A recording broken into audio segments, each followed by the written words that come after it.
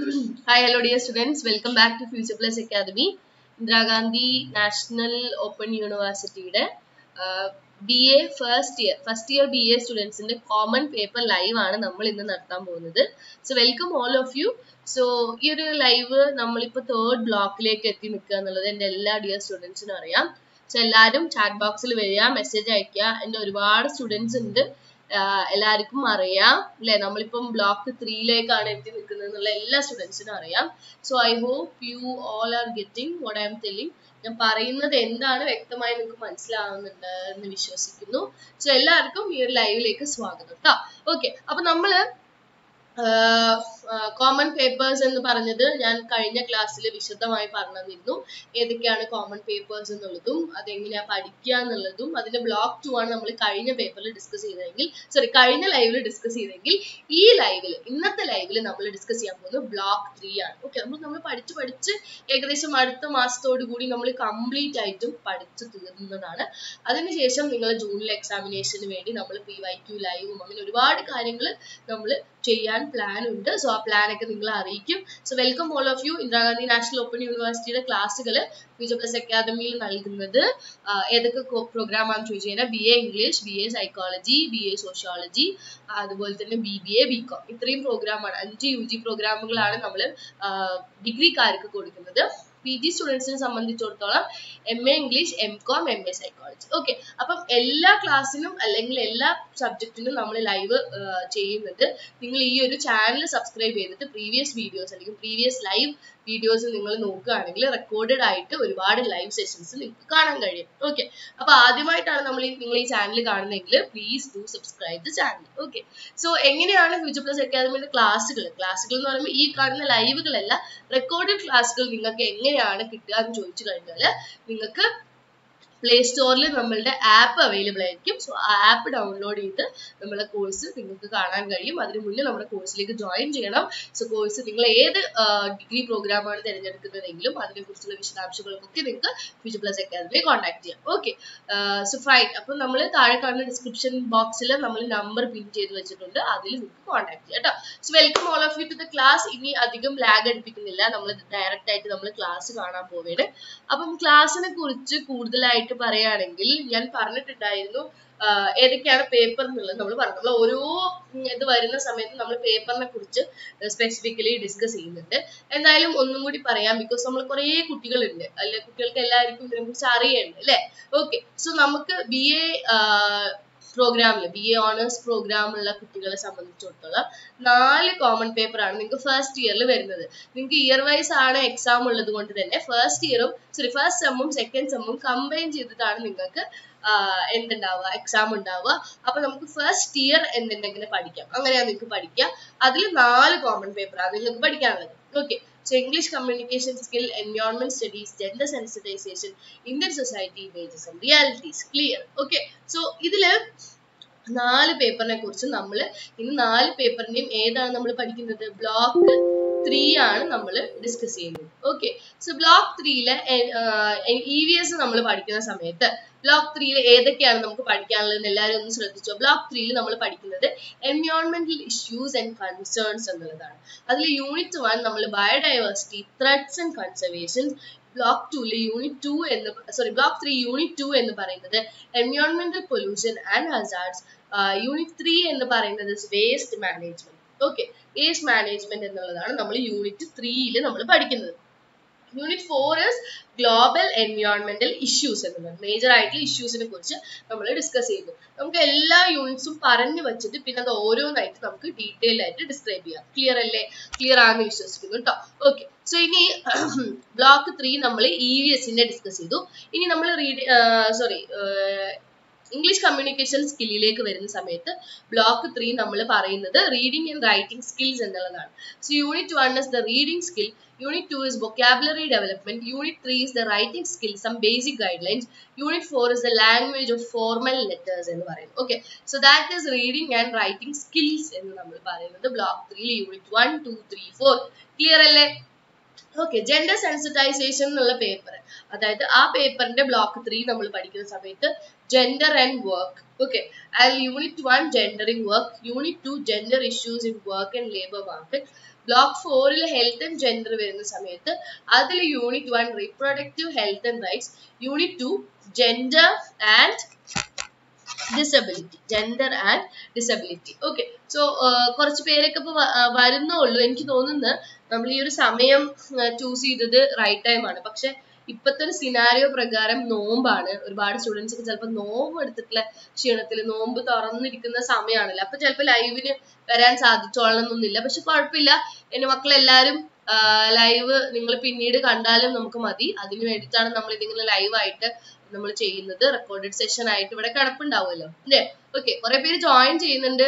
കുറെ നമ്മുടെ സ്റ്റുഡൻസ് ഉണ്ടായിരുന്നു. കഴിഞ്ഞ പ്രാവശ്യം നല്ല രസമായിരുന്നു എല്ലാരും കൂടി ഡിസ്കസ് ചെയ്ത് പഠിക്കുന്ന സമയത്ത്. എനിക്ക് പേരൊന്നും ഓർമ്മയില്ല.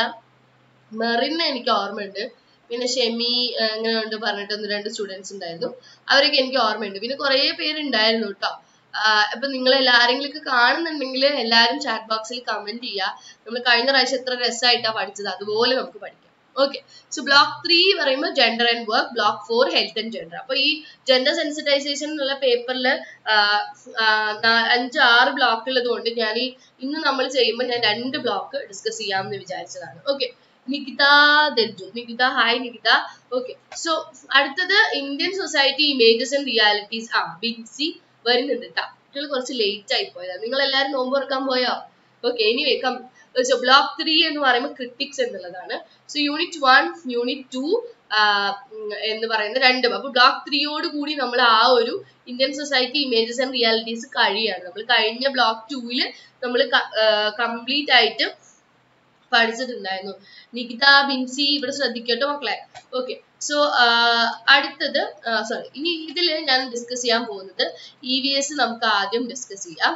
EVSന്റെ കുറച്ച് കൂടുതൽ കാര്യങ്ങൾ നമുക്ക് ഡിസ്കസ് ചെയ്തിട്ട് നമുക്ക് അടുത്തതിലേക്ക് പോവാം. Okay, so block 3 environmental issues and concern എന്ന് പറഞ്ഞിട്ടുള്ള ഒരു ബ്ലോക്ക് ആണ് നമ്മൾ ബ്ലോക്ക് 3 ഡിസ്കസ് ചെയ്യുന്നത്. ഒരുപാട് കാര്യങ്ങൾ നമുക്ക് ബേസിക്കലി പഠിക്കാനുണ്ട്. നിങ്ങൾ എല്ലാവരും ക്ലാസ്സുകൾ ആപ്പിൽ കണ്ടിട്ടുണ്ടാവും. സോ ആ ക്ലാസ്സുകളുടെ ബേസിക് ആയിട്ടുള്ള കാര്യങ്ങൾ വെച്ചിട്ട് തന്നെയാണ് ഞാൻ പറയുന്നത്. അപ്പം എന്തൊക്കെയാണ് നമ്മളുടെ എൻവയോൺമെന്റ്, നമ്മുടെ പരിസ്ഥിതി നേരിട്ടുകൊണ്ടിരിക്കുന്ന പ്രശ്നങ്ങൾ? ഒരുപാട് പ്രശ്നങ്ങളുണ്ട്. ഈ ഒരു ചിത്രം തന്നെ അത് കംപ്ലീറ്റ് ആയിട്ട് വ്യക്തമാക്കുന്നുണ്ട്. This picture shows the entire thing. മനസ്സിലായോ? നിങ്ങൾക്ക് മനസ്സിലാവുന്നുണ്ടെന്ന് ഞാൻ വിചാരിക്കുന്നു. കാരണം ഒരു ഭൂമിയെ നമ്മൾ ഏതൊക്കെ രീതിയിൽ ക്രൂശിക്കുന്നുണ്ട് എന്നുള്ളതിന്റെ ഒരു ഏറ്റവും ബേസിക് ആയിട്ട് നിങ്ങൾക്ക് കിട്ടാവുന്ന ഒരു ക്ലിയർ കട്ട് ഇമേജ് ആണ് ഞാൻ ഇവിടെ പോസ്റ്റ് ചെയ്തിട്ടുള്ളത്. ഒരുപാട് കാര്യങ്ങളുണ്ട്. അതിന്റെ ഫ്രണ്ടിൽ തന്നെ ഒരു JCB വെച്ചിട്ടുണ്ട്. പിന്നെ മരങ്ങൾ വെട്ടി ഇതാക്കുന്നതും, പിന്നെ അതുപോലെ തന്നെ മൃഗങ്ങളെ ചത്തൊടുക്കുന്നതും, പ്ലാസ്റ്റിക് പോലുള്ള മാലിന്യങ്ങൾ വെള്ളത്തിലിടുന്നതും, വെള്ളം നശിക്കുന്നതും, ഫാക്ടറിയിൽ നിന്നും വരുന്ന മലിനജലങ്ങൾ എഴുതുന്നതും, മരങ്ങളൊക്കെ എന്താ പറയാ ഫോറസ്റ്റ് ഫയർ ഇതാക്കുന്നതും, അങ്ങനെ ഒരുപാട് കാര്യങ്ങളാണ് ഇവിടെ ബേസിക്കലി സംഭവിക്കുന്നത്. അപ്പം ഈ പറഞ്ഞ പോലെ തന്നെ നമ്മളൊക്കെ എന്നും ലൈഫിൽ കാണുന്ന, നമ്മൾ കടൽ തീരത്ത് പോകുമ്പോൾ കാണുന്നതാണ് ഈ പ്ലാസ്റ്റിക് കുപ്പികളൊക്കെ കടൽ തീരത്ത് അടിഞ്ഞു നിൽക്കുന്നതും. അങ്ങനെ ഒരുപാട് പ്രശ്നങ്ങളുണ്ട്. അപ്പം ഏറ്റവും ബേസിക് ആയിട്ടുള്ള മേജർ കറന്റ് എൻവയോൺമെന്റൽ ഇഷ്യൂസ് എന്തൊക്കെയാണെന്ന് ചോദിച്ചു കഴിഞ്ഞാൽ air pollution, global warming, radiation pollution, radio active contamination, water pollution, desertification, deforestation, acid rain, ozone layer and soil pollution. ഒരുപാട് പ്രശ്നങ്ങൾ നമ്മൾ ഇതിൽ പറയുന്നുണ്ട്. അപ്പം ബയോഡൈവേഴ്സിറ്റി നേരിടുന്ന പ്രശ്നങ്ങളെ കുറിച്ചാണ് നമ്മൾ കൂടുതലായിട്ടും ഈ ഒരു ഇതിൽ യൂണിറ്റ് 8 അതായത് ത്രെഡ്സ് ആൻഡ് കൺസർവേഷൻ എന്നുള്ളതിൽ നമ്മൾ ഡിസ്കസ് ചെയ്യുന്നത് അല്ലേ. So 5 main threads to biodiversity. എന്തൊക്കെയാണ് നമ്മൾ ബയോഡൈവേഴ്സിറ്റിക്ക് കൊടുക്കുന്ന അല്ലെങ്കിൽ ഉണ്ടാകുന്ന ത്രെഡ്സ് എന്ന് പറയുമ്പോൾ അവരെ ഇതാകുന്ന രീതിയിൽ ഇപ്പൊ എന്തൊക്കെയാണ്? Land and water use change എന്ന് പറയും. നമ്മൾ ഒരുപാട് കാര്യങ്ങൾക്ക്, ഒരുപാട് പേര് ലൈവിലുണ്ട് കേട്ടോ, പക്ഷെ ആരും കമന്റ് ചെയ്യുന്നില്ല. It's really sad to see. അതുകൊണ്ട് നിങ്ങൾ എല്ലാവരും ചാറ്റ് ബോക്സിൽ വന്നേ, ഒന്ന് ചീറപ്പ് അയക്കുക. എല്ലാവരും ഒന്ന് കമന്റ് ബോക്സിൽ ഒരു ഹായ് മെസ്സേജ് അയച്ചേ. കാര്യങ്ങൾ മനസ്സിലാവുന്നുണ്ടോ മനസ്സിലാവുന്നില്ലയോ എന്നൊന്ന് പറഞ്ഞേ. ഓക്കെ, സോ അപ്പം നമ്മൾ എക്സസീവ് ആയിട്ടുള്ള നമ്മുടെ ലാൻഡ് ആൻഡ് വാട്ടർ യൂസേജ്, നമ്മൾ പല ഇതിനു വേണ്ടി നമ്മൾ ഭൂമി ഉപയോഗിക്കുന്നു. അതുപോലെ തന്നെ നമ്മൾ വെള്ളം അനാവശ്യത്തിനായിട്ട് നമ്മൾ ചെലവാക്കുന്നു എന്നുള്ളത്. അപ്പോൾ 5 മെയിൻ ത്രെഡ്സ് എന്ന് പറയുന്നത് ഒന്ന് ലാൻഡ് ആൻഡ് വാട്ടർ യൂസ് ചെയ്യുന്നതാണ്. പിന്നെ ഞാൻ എപ്പോഴും പറയുന്നിട്ടുണ്ട് ഓവർ എക്സ്പ്ലോയിറ്റേഷൻ എന്ന് പറയുന്നത്. നമ്മൾ മീൻ പിടിക്കുക എന്ന് പറഞ്ഞത് നമ്മുടെ ജീവിതത്തിൽ ആവശ്യം ത്തിന് വേണ്ടി അല്ലെങ്കിൽ എന്ത് കാര്യമാവട്ടെ നമ്മളൊരു പരിധിയിൽ കൂടുതൽ നമ്മൾ ചെയ്യുന്നതിന് നമ്മൾ ഓവർ എക്സ്പ്ലോയിറ്റേഷൻ എന്ന് നമ്മൾ പറയും. ഓക്കെ, അതുപോലെ തന്നെ ക്ലൈമറ്റ് ചേഞ്ച് എന്ന് പറയും. നമ്മൾ ഇത്രയൊക്കെ ചെയ്യുന്നതിന്റെ ഭാഗമായിട്ടാണ് എന്ത് സംഭവിക്കുന്നത്, ക്ലൈമറ്റ് ചേഞ്ച് സംഭവിക്കുന്നത്. അടുത്തതാണ് പൊല്യൂഷൻ എന്ന് പറയുന്നത്. പൊല്യൂഷൻ എന്ന് പറയുമ്പോൾ നമ്മൾ എന്താ പറയാ, മലിനീകരണം നമ്മൾ നടത്തിക്കൊണ്ടിരിക്കുകയാണ് അല്ലെ. So that is pollution. നമ്മൾ ഈ പറഞ്ഞ ആ സ്ക്രീനിൽ കാണുന്ന പോലെ തന്നെ, ആ ചിത്രത്തിൽ കാണുന്ന പോലെ തന്നെ പ്ലാസ്റ്റിക്കും മറ്റു വേസ്റ്റുകളും ഒരുപാട് കാര്യങ്ങളിട്ട് നമ്മൾ എന്ത് ചെയ്യുന്നു, പൊല്യൂഷൻ നമ്മൾ തന്നെ നടത്തിക്കൊണ്ടിരിക്കുന്നു. അടുത്തത് ഇൻവാസീവ് സ്പീഷീസ്. ഇൻവാസീവ് സ്പീഷീസ് എന്ന് പറഞ്ഞാൽ എന്താ, നമ്മുടെ ആ ഒരു പ്രകൃതിയുടെ സന്തുലിതാവസ്ഥയ്ക്ക് ഒരുപാട് കാരണങ്ങളുണ്ട്. ഒരുപാട് എലമെന്റ്സ് ഒത്തു അടങ്ങി നിൽക്കുമ്പോഴാണ് ആ പ്രകൃതിക്ക് ആ ഒരു ബാലൻസ് ഫോം ചെയ്യാൻ പറ്റുന്നത്. പലപ്പോഴും നമുക്ക് വേണ്ടി ഒരുപാട് സ്പീഷീസിനെ നമ്മൾ ഇല്ലാതാക്കി വരുമ്പോഴാണ് എന്ത് സംഭവിക്കുന്നത്, ഈ പറഞ്ഞ പോലെ തന്നെ ഒരുപാട് സ്പീഷീസ്, ഒരുപാട് ജന്തു ജീവജാലങ്ങള് നശിപ്പിക്കപ്പെടുകയും നശിക്കുകയും എന്ത് സംഭവിക്കുന്നത്, ആ ഒരുപാട് സ്പീഷീസുകൾ കുറഞ്ഞു വരികയും ചെയ്യുന്നത് അല്ലെ. അപ്പൊ ഇത്രയാണ്. പിന്നെ മക്കൾ ശ്രദ്ധിക്കുക, 5 മെയിൻ ത്രെഡ്സ് ടു ബയോഡൈവേഴ്സിറ്റി എന്ന് പറയുമ്പോൾ land and water usage, over exploitation, pollution, invasive species, climate change. ഇത് ബേസിക് ആയിട്ട് നിങ്ങൾ എഴുതി ഒരു എസ്സേ, നിങ്ങൾക്ക് 1 വേർഡ് ആണല്ലോ ചോദിക്കും. അപ്പൊ അതിന് ബേസിക് ആയിട്ട് നിങ്ങൾ കാര്യങ്ങൾ മനസ്സിലാക്കുക. 1 വേർഡ് എക്സാമിന് വരുന്ന സമയത്ത് എനിക്ക് പറയാനുള്ളത് എന്താണെന്ന് വെച്ച് കഴിഞ്ഞാൽ, കോൺസെപ്റ്റ് നിങ്ങൾ കുറച്ചും കൂടി നന്നായിട്ട് മനസ്സിലാക്കുക. കോൺസെപ്റ്റ് മനസ്സിലാക്കി കഴിഞ്ഞു കഴിഞ്ഞാൽ നിങ്ങൾക്ക് നല്ല രീതിയിൽ എന്ത് ചെയ്യാൻ പറ്റും, 1 വേർഡ് ആണെങ്കിൽ പോലും നിങ്ങൾക്ക് ആ ചോദ്യത്തിന് പ്രോപ്പർ ആയിട്ടുള്ള ആൻസേഴ്സ്, ആ തന്നിരിക്കുന്ന ആൻസേഴ്സിന് എഴുതാൻ പറ്റും. ഓക്കെ, സോ ഹാബിറ്ററ്റ് ലോസ് എന്ന് പറഞ്ഞു കഴിഞ്ഞാൽ എന്താണ്, നമ്മൾ ഈ പറഞ്ഞ പോലെ തന്നെ when an area of an ocean is coastline is changed or degraded beyond the point that it can serve as a home for the native species that live there, that's habitat loss എന്ന് പറയുന്നത്. 90% ocean comprise ചെയ്യുന്നത് ഈ ഒരു സ്പേസിലാണ്, അല്ലെങ്കിൽ പ്ലാനറ്റിന്റെ സ്പേസിലാണ്. പല രീതിയിൽ നമ്മൾ എങ്ങനെയാണ് ഓഷ്യനെ ഇല്ലാതാക്കുന്നത്, അവിടുത്തെ അതിൽ ജീവിക്കുന്ന മീനുകളെ ആണെങ്കിലും മറ്റ് ജീവജാലങ്ങളെയാണെങ്കിലും നമ്മൾ എങ്ങനെ നശിപ്പിക്കുന്നു പറയും. അതുപോലെ തന്നെ അതിൽ ഏറ്റവും ഇമ്പോർട്ടന്റ് ആയിട്ട് നിങ്ങളുടെ ടെക്സ്റ്റിൽ പറയുന്നതാണ് ഈ കോറൽ റീഫ്സിനെ കുറിച്ച്. അതായത് ഈ കാണുന്ന വളരെ ഭംഗിയായിട്ട് നമ്മളിപ്പോ ഈ ലക്ഷദ്വീപ് ഒക്കെ അതിന്റെ ഒക്കെ വ്ളോഗ്സിലും മാൽദീവ്സിന്റെ വ്ളോഗ്സ് ഒക്കെ നിങ്ങൾ യൂട്യൂബ് ചാനലിലൊക്കെ കാണുന്നുണ്ടാവുമല്ലോ, അതിൽ നമുക്ക് കറക്റ്റ് ആയിട്ട് കാണാൻ പറ്റും ഈ പറഞ്ഞ പോലെ ആവറേജ് റീഫിന്റെ കാര്യം. ഇത് നമ്മൾ വളരെ ഇതായിട്ട് നമ്മൾ ഇന്നത്തെ കാലത്ത്, അതായത് ഏകദേശം 1980 പറയുമ്പോൾ every 25-30 years, in 2020 every 6 years, അതായത് സെവറൽ സിവിയർ കോറൽ ബ്ലീച്ചിങ് എന്ന് പറയുന്നത് 40 വർഷത്തെക്കാളും 5 ഇരട്ടി കൂടുതലാണ് ഇന്ന് എന്ന് പറയുന്നത്. ഇന്ന് പറയുമ്പോൾ ഇത് 2021-22 കണക്ക് പ്രകാരമാണ്. അപ്പൊ നമ്മള് അതിനെ ശരിക്കും പറഞ്ഞു കഴിഞ്ഞാല് ഒന്നുപോലും വെറുതെ വിടാതെ നമ്മൾ ദ്രോഹിച്ചുകൊണ്ടിരിക്കുന്നുണ്ട് അല്ലെ. So threads to the oceans, ഓരോ രീതിയിലും മൊത്തത്തിൽ നമ്മൾ ബയോഡൈവേഴ്സിറ്റിക്കുള്ള ത്രെഡ്സ് പറയണം. അപ്പൊ അത് ഓരോ കാര്യത്തിലും ലാൻഡ് ആവാം, വാട്ടർ ആവാം, ഈ പറഞ്ഞ പോലെ തന്നെ ടെറസ്ട്രിയൽ ആവാം, അക്വാട്ടിക് ആവാം, അതുപോലെ തന്നെ ഓഷ്യൻസിനെ നമ്മൾ പല രീതിയിലും നമ്മൾ എന്ത് ചെയ്യാണ്, എക്സ്പ്ലോയിറ്റ് ചെയ്തുകൊണ്ടിരിക്കുകയാണ് എന്ന് പറയുന്നത്. ഹാബിറ്ററ്റ് ഡിസ്ട്രക്ഷൻ എന്ന് പറയുന്നത് നിങ്ങളുടെ ടെക്സ്റ്റിൽ കൊടുത്തിട്ടുള്ള ഒരു ഇമ്പോർട്ടന്റ് ഇതാണ്. Felling of forest four land usage, നമ്മൾ ഒരുപാട് മൊത്തത്തിൽ ഒരു ഫോറസ്റ്റിനെ തന്നെ നമ്മൾ നശിപ്പിക്കുന്നു. എന്തിനു വേണ്ടിയിട്ട്, നമുക്ക് ഈ പറഞ്ഞ പോലെ ഡെവലപ്മെന്റും അഗ്രികൾച്ചറും അതുപോലെ തന്നെ നമുക്ക് മരങ്ങൾ വേണം എന്നുള്ള കാര്യത്തെ കുറിച്ചൊക്കെ നമ്മൾ എന്താ പറയാ, നമ്മുടെ ആവശ്യങ്ങൾക്ക് വേണ്ടി നമ്മൾ ഒരു ഫോറസ്റ്റിനെ തന്നെ ഇല്ലാതാക്കുന്നു എന്ന് പറയുന്നത് പ്രോപ്പർ ആയിട്ടുള്ള കണക്കുകൾ കൊടുത്തിട്ടുണ്ട്. ആഫ്രിക്കയിലുള്ള എത്ര ശതമാനം ഡീഫോറസ്റ്റേഷൻ നടക്കുന്നുണ്ട്, ഏഷ്യയിൽ എത്ര ശതമാനം ഡീഫോറസ്റ്റേഷൻ നടക്കുന്നുണ്ട് എന്നുള്ളതിനെ കുറിച്ച് പറയുന്നുണ്ട്. So mining, destruction of corals, conversion of wetlands, അതായത് ചതുപ്പ് നിലങ്ങളിലെ നമ്മൾ ലാൻഡ് യൂസിന് വേണ്ടിയിട്ട് അത് നശിപ്പിക്കുന്നു. ഓവർ എക്സ്ട്രാക്ഷൻ, അതായത് ടിമ്പറും ഫ്യൂവൽ വുഡിനും വേണ്ടി. പിന്നെ അതുപോലെ തന്നെ ഗ്രാസ് ലാൻഡിന് നമ്മൾ ഇതാക്കുന്നു. അതുപോലെ തന്നെ ഡാമിംഗ് ഓഫ് റിവേഴ്സ്, നമ്മൾ റിവേഴ്സിന് തടയണം കെട്ടി നമ്മൾ എന്തുണ്ടാക്കുന്നു, ഡാംസ് ഉണ്ടാക്കുന്നു. സിൽറ്റേഷൻ and sedimentation of fresh water bodies എന്ന് പറയും. ഈ ഡാമിംഗ് ഓഫ് റിവേഴ്സ് എന്ന് പറയുമ്പോൾ നമുക്ക് അതിൽ എന്താ പത്ര തെറ്റ്, ഡാംസ് നിർമ്മിക്കുന്നത് എന്നുള്ളൊരു രീതിയിലൊരു ചോദ്യം വരും. പക്ഷെ പലപ്പോഴും ഇന്ന് നമ്മൾ കേരളത്തിൽ ഈ അടുത്ത കാലത്തായിട്ട് കണ്ടിട്ടുള്ള ഫ്ലഡ് ഉണ്ടല്ലോ മക്കളെ, ഈ ഫ്ലഡിന്റെ ഒക്കെ മൂല കാരണം എന്ന് പറയുന്നത് നമ്മൾ ഇത്തരത്തിൽ റിവറിൽ ഡാംസ് പണിത് വെച്ചിട്ടുള്ളതാണ്. ഓക്കെ, സോ പ്രോപ്പർ ആയിട്ട് നദിക്ക് ഒഴുകാൻ പറ്റാത്തൊരു സാഹചര്യങ്ങൾ വരുമ്പോഴാണ് അത് ഔട്ട്ഫ്ലോ ചെയ്യുന്നതും എന്ത് സംഭവിക്കുന്നതും ഫ്ലഡ്സ് ഒക്കെ വരുന്നതും. ക്ലിയർ? പിന്നെ അതുപോലെ തന്നെ നമ്മൾ ഈ പെസ്റ്റിസൈഡ്സ് ഉപയോഗിക്കുന്നത് ഒരു വലിയ രീതിയിലാണ് കാരണമാണ്. അപ്പൊ ഇമ്പാക്ട്സ് ഓഫ് പെസ്റ്റിസൈഡ്സ് എന്തൊക്കെയാന്ന് ചോദിച്ചു കഴിഞ്ഞാൽ ഒരുപാട് ഹെൽത്ത് ഇമ്പാക്ട്സ് ആണ് നമ്മൾ ഈ പെസ്റ്റിസൈഡ്സ് ഉപയോഗിക്കുന്നത് കൊണ്ട് ഉണ്ടാവുന്നത് എന്ന് പറയുന്നത്. ഓക്കെ, സോ റീപ്രൊഡക്റ്റീവ് ഇഷ്യൂസ് വരും, ഡയബറ്റിക്സ് വരും, ഒബിസിറ്റി, പിന്നെ അതുപോലെ തന്നെ ഒരുപാട് എന്താ പറയാ ഡീജനറേറ്റീവ് ഡിസീസുകൾ അല്ലെ.